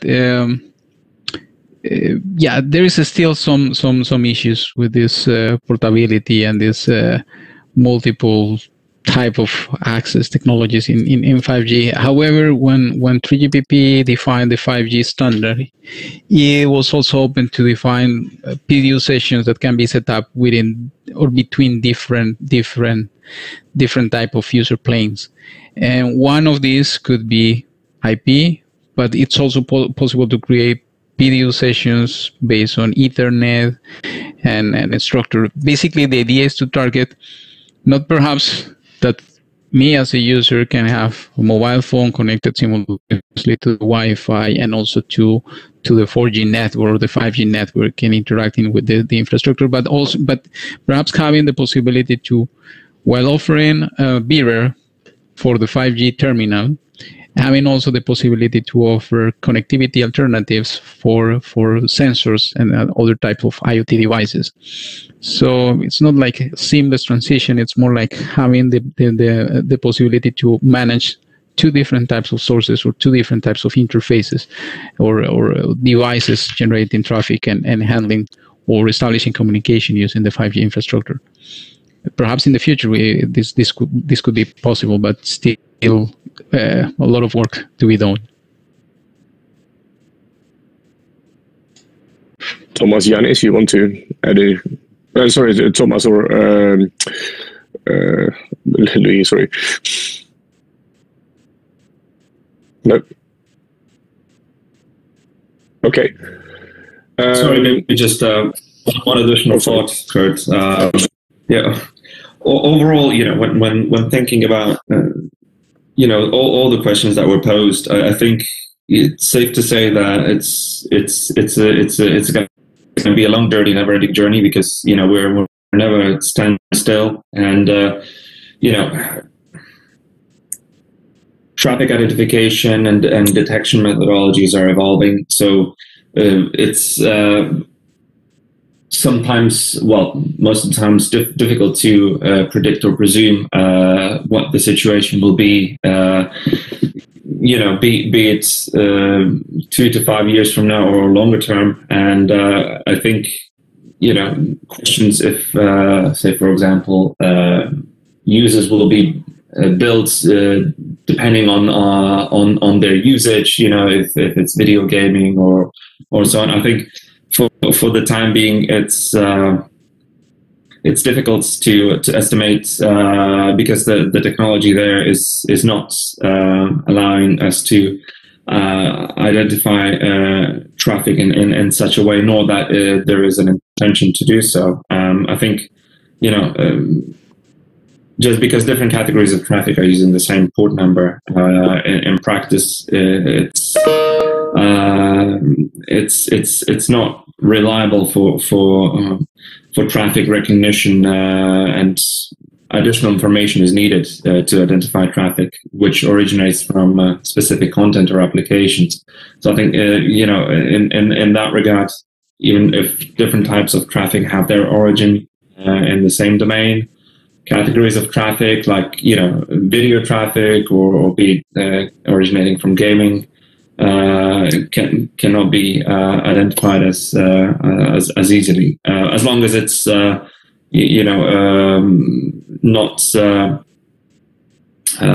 the so-called autonomous systems, but it's across the internet. So in that, I think the relationship between the end users and the operators is sufficient enough, and I wouldn't foresee a situation where end user would be treated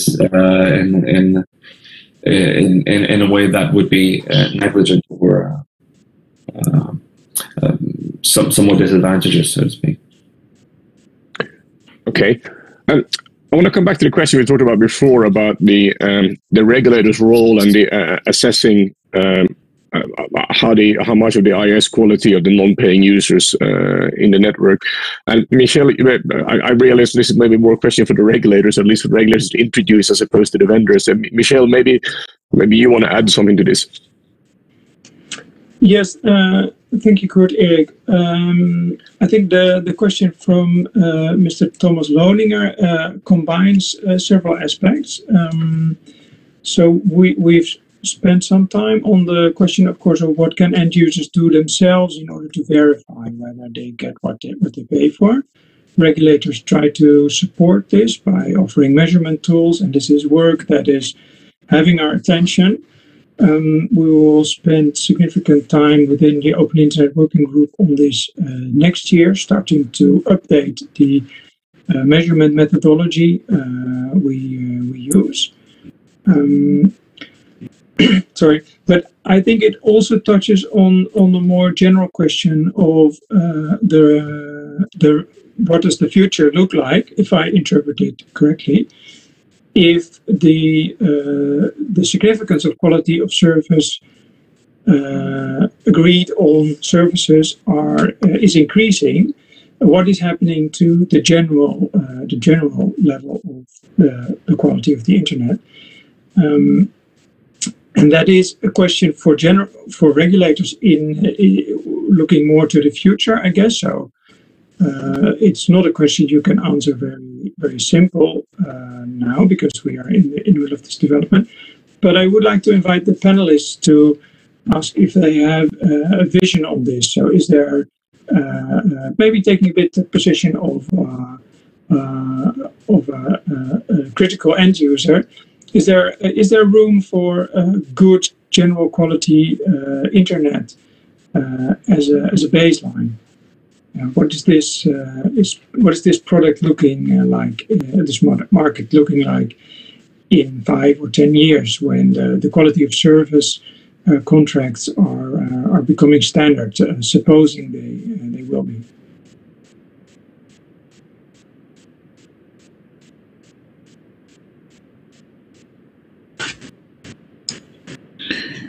Well, from a technical perspective, I think it's okay. Okay, François, go ahead.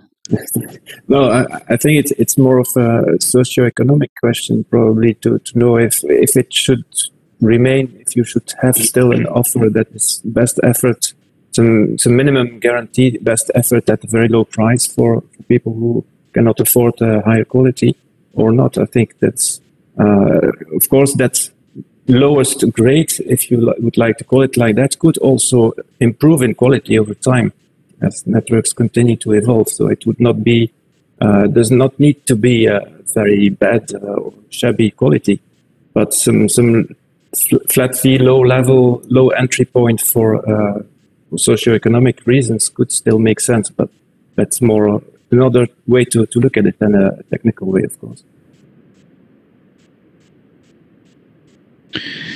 Yeah, what I was about to say is that from a technical perspective, we are working on developing and new type of solutions that make it possible to keep handling the best effort traffic but also offer a response for new types of traffic with specific quality of service requirements.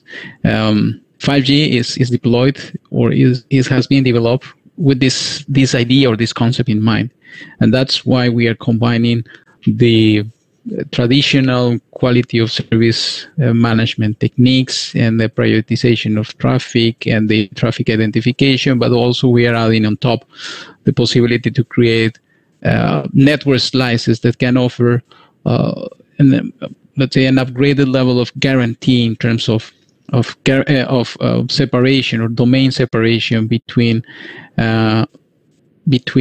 types of traffic that can, if they are mixed, can generate levels of congestion or impact in a negative way the end user experience. So by segmenting the network in this logical way, we are trying also to offer a better way to administrate or manage the network capacity with one goal in mind, and it's to guarantee that the end user will receive the quality of service that's expecting from the network.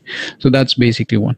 Incentives and how this will be implemented. It's part of what the market, but also what the regulation will make possible and will allow.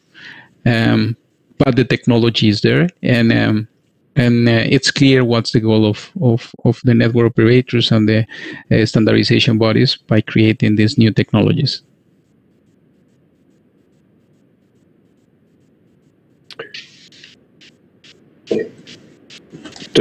Sorry.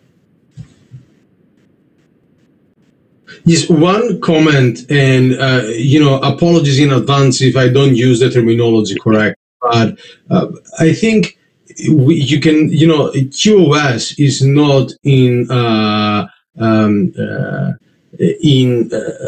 it can be combined with an internet access service, right? So if as a user I can have access to different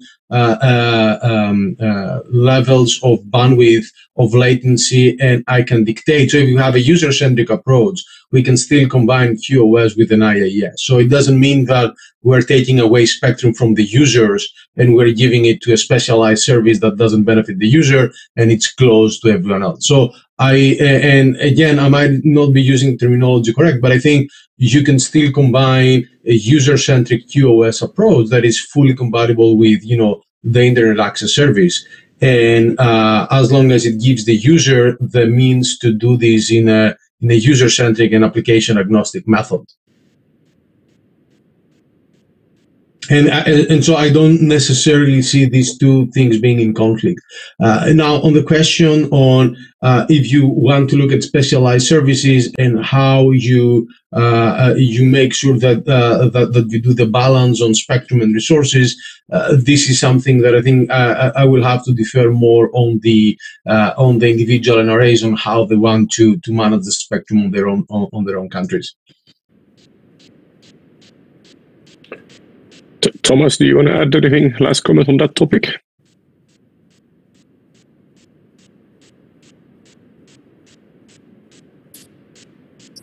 No, I think at this point in time, nothing to add specifically. Thank you.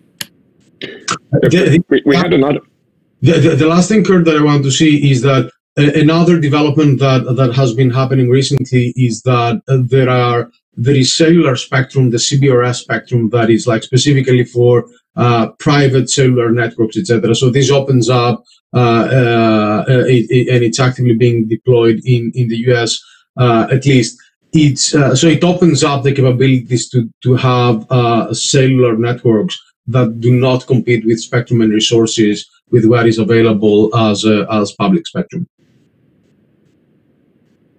So we have a audience comment and a question that is very much related to this, and the comment is that there is evidence emerging from the second UK lockdown that QoS is dropping significantly on the generalized internet, and they're quoting a lot of the independent sources for this. But there's a question related to this, is that going forward and as part of this vision, should the internet traffic be seen as one single traffic category in the future? Or you touched upon this slightly about this, and I think this was a little bit hidden in Michiel's question, but if we go forward in the future, do we see generalized internet being broken up into different parts or different service categories, and we see much more granularized control in this. Any thoughts on this? IIS disappears and we're replacing it with IIS 1, 2, and 3 in priority. That's a little bit what I had shown in the beginning of my presentation. So you do have all the tools to do this, to open up for different flavors of IIS, if it would make sense from the operator's perspective. And then it's a matter of choice. You say you consider this IIS, these different flavors, as completely agnostic for whatever traffic is flowing, or if you would like to do some more classification per application, then it becomes a totally different story from what is being done today.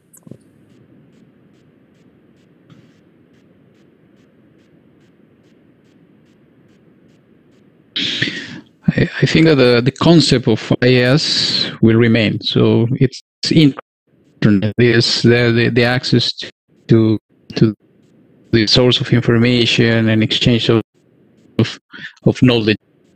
That concept will remain. What it's possible, and actually that's and us have remarked in this presentation, is that within this segment called IIS, it's possible to manage different quality of service flows.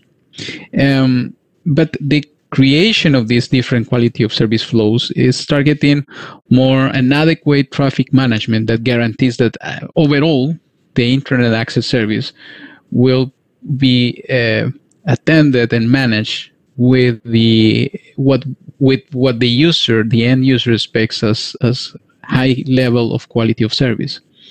So if we treat different types of traffic within the internet access service within this category, it's only with the goal of providing or improving the network performance and providing the best quality of service for the end user. That's the basic goal.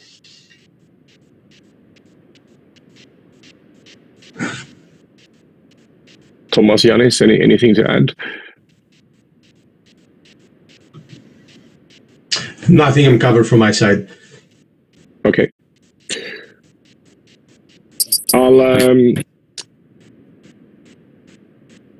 I'm going to ask one last question, and I think we're out of time. So I'm going to ask you to do a very short summary of what you have said and look into your crystal ball. Is then as the application space and the internet usage space is becoming, going forward, where we see applications that are micro components, micro submerged, and we have localized flows and high project flows inside one single application. As we look toward the future, how do we see the future applications and cloud-based services link into the future of traffic identification and those in this case? I mean, we talked about enterprises and the end users, but if you look into in 10 years from now in your crystal balls, how do we see these? Where have we landed in this? Where is the emergence of this? And I'll start with François, some closing remarks. I don't know if my crystal ball is very shiny, but I think the question comes down to, will you see an explosion of more traffic classes than you have today, let's say, or more differentiation or more identification than you would do typically today? So for sure, the applications continue to appear and to have specific requirements.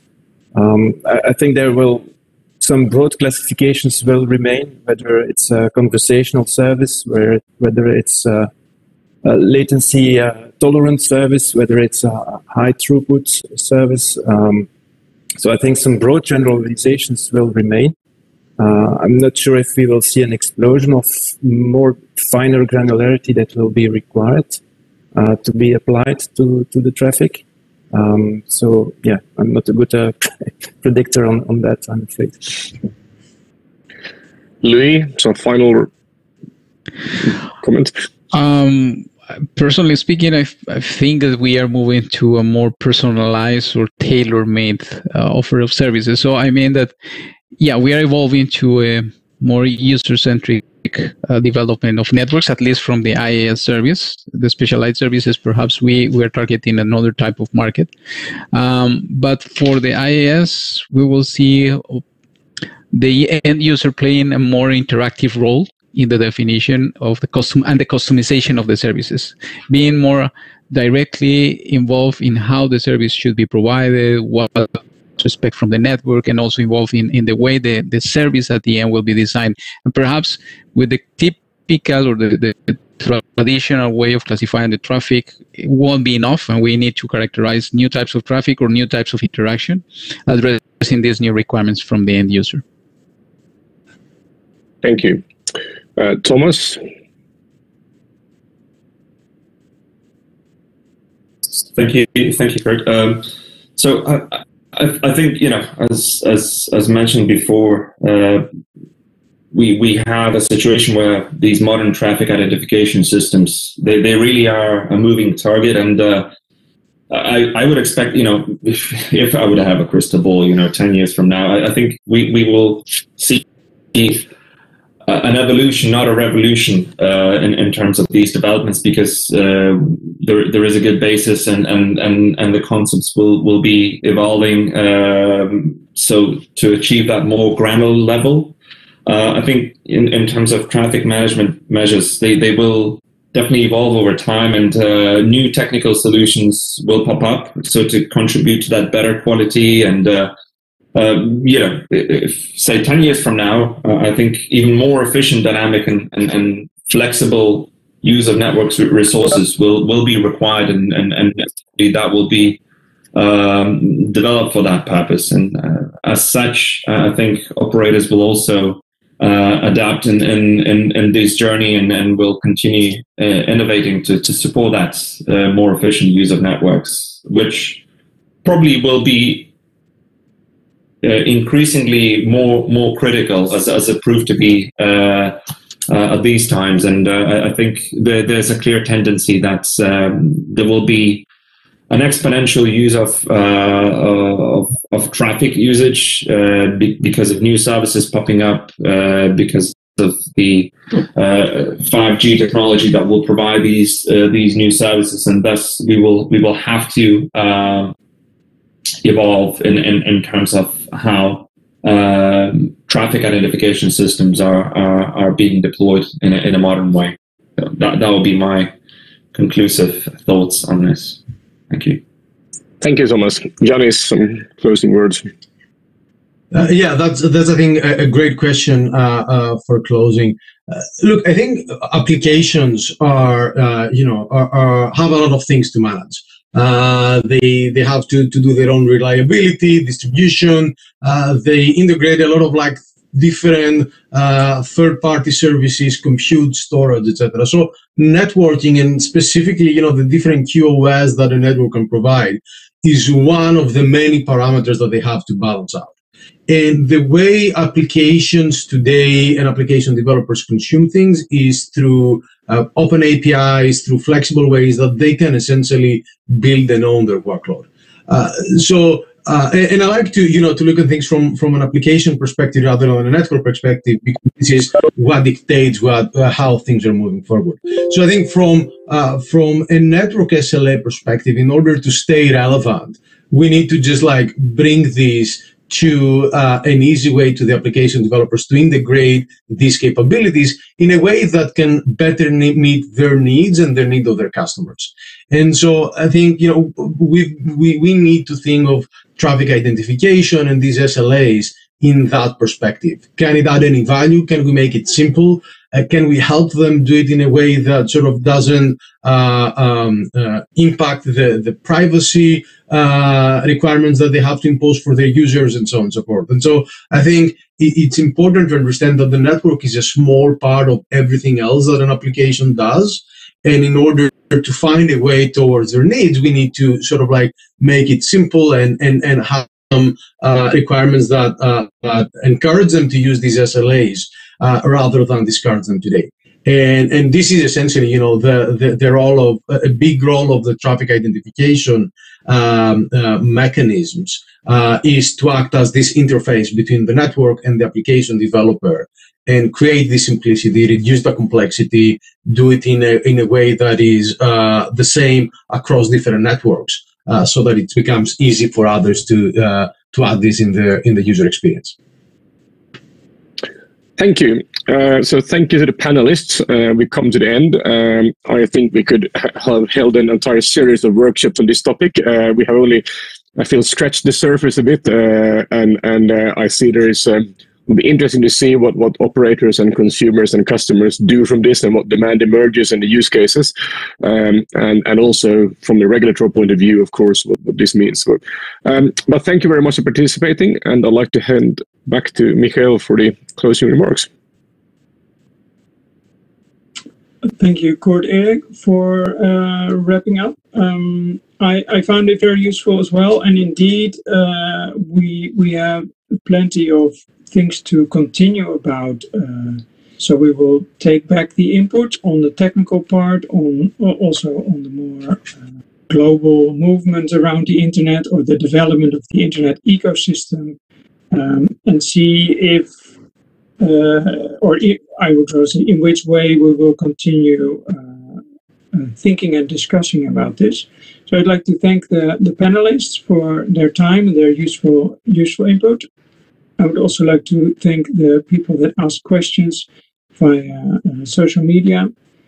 And of course, thanks, Kurt-Erik, for moderating.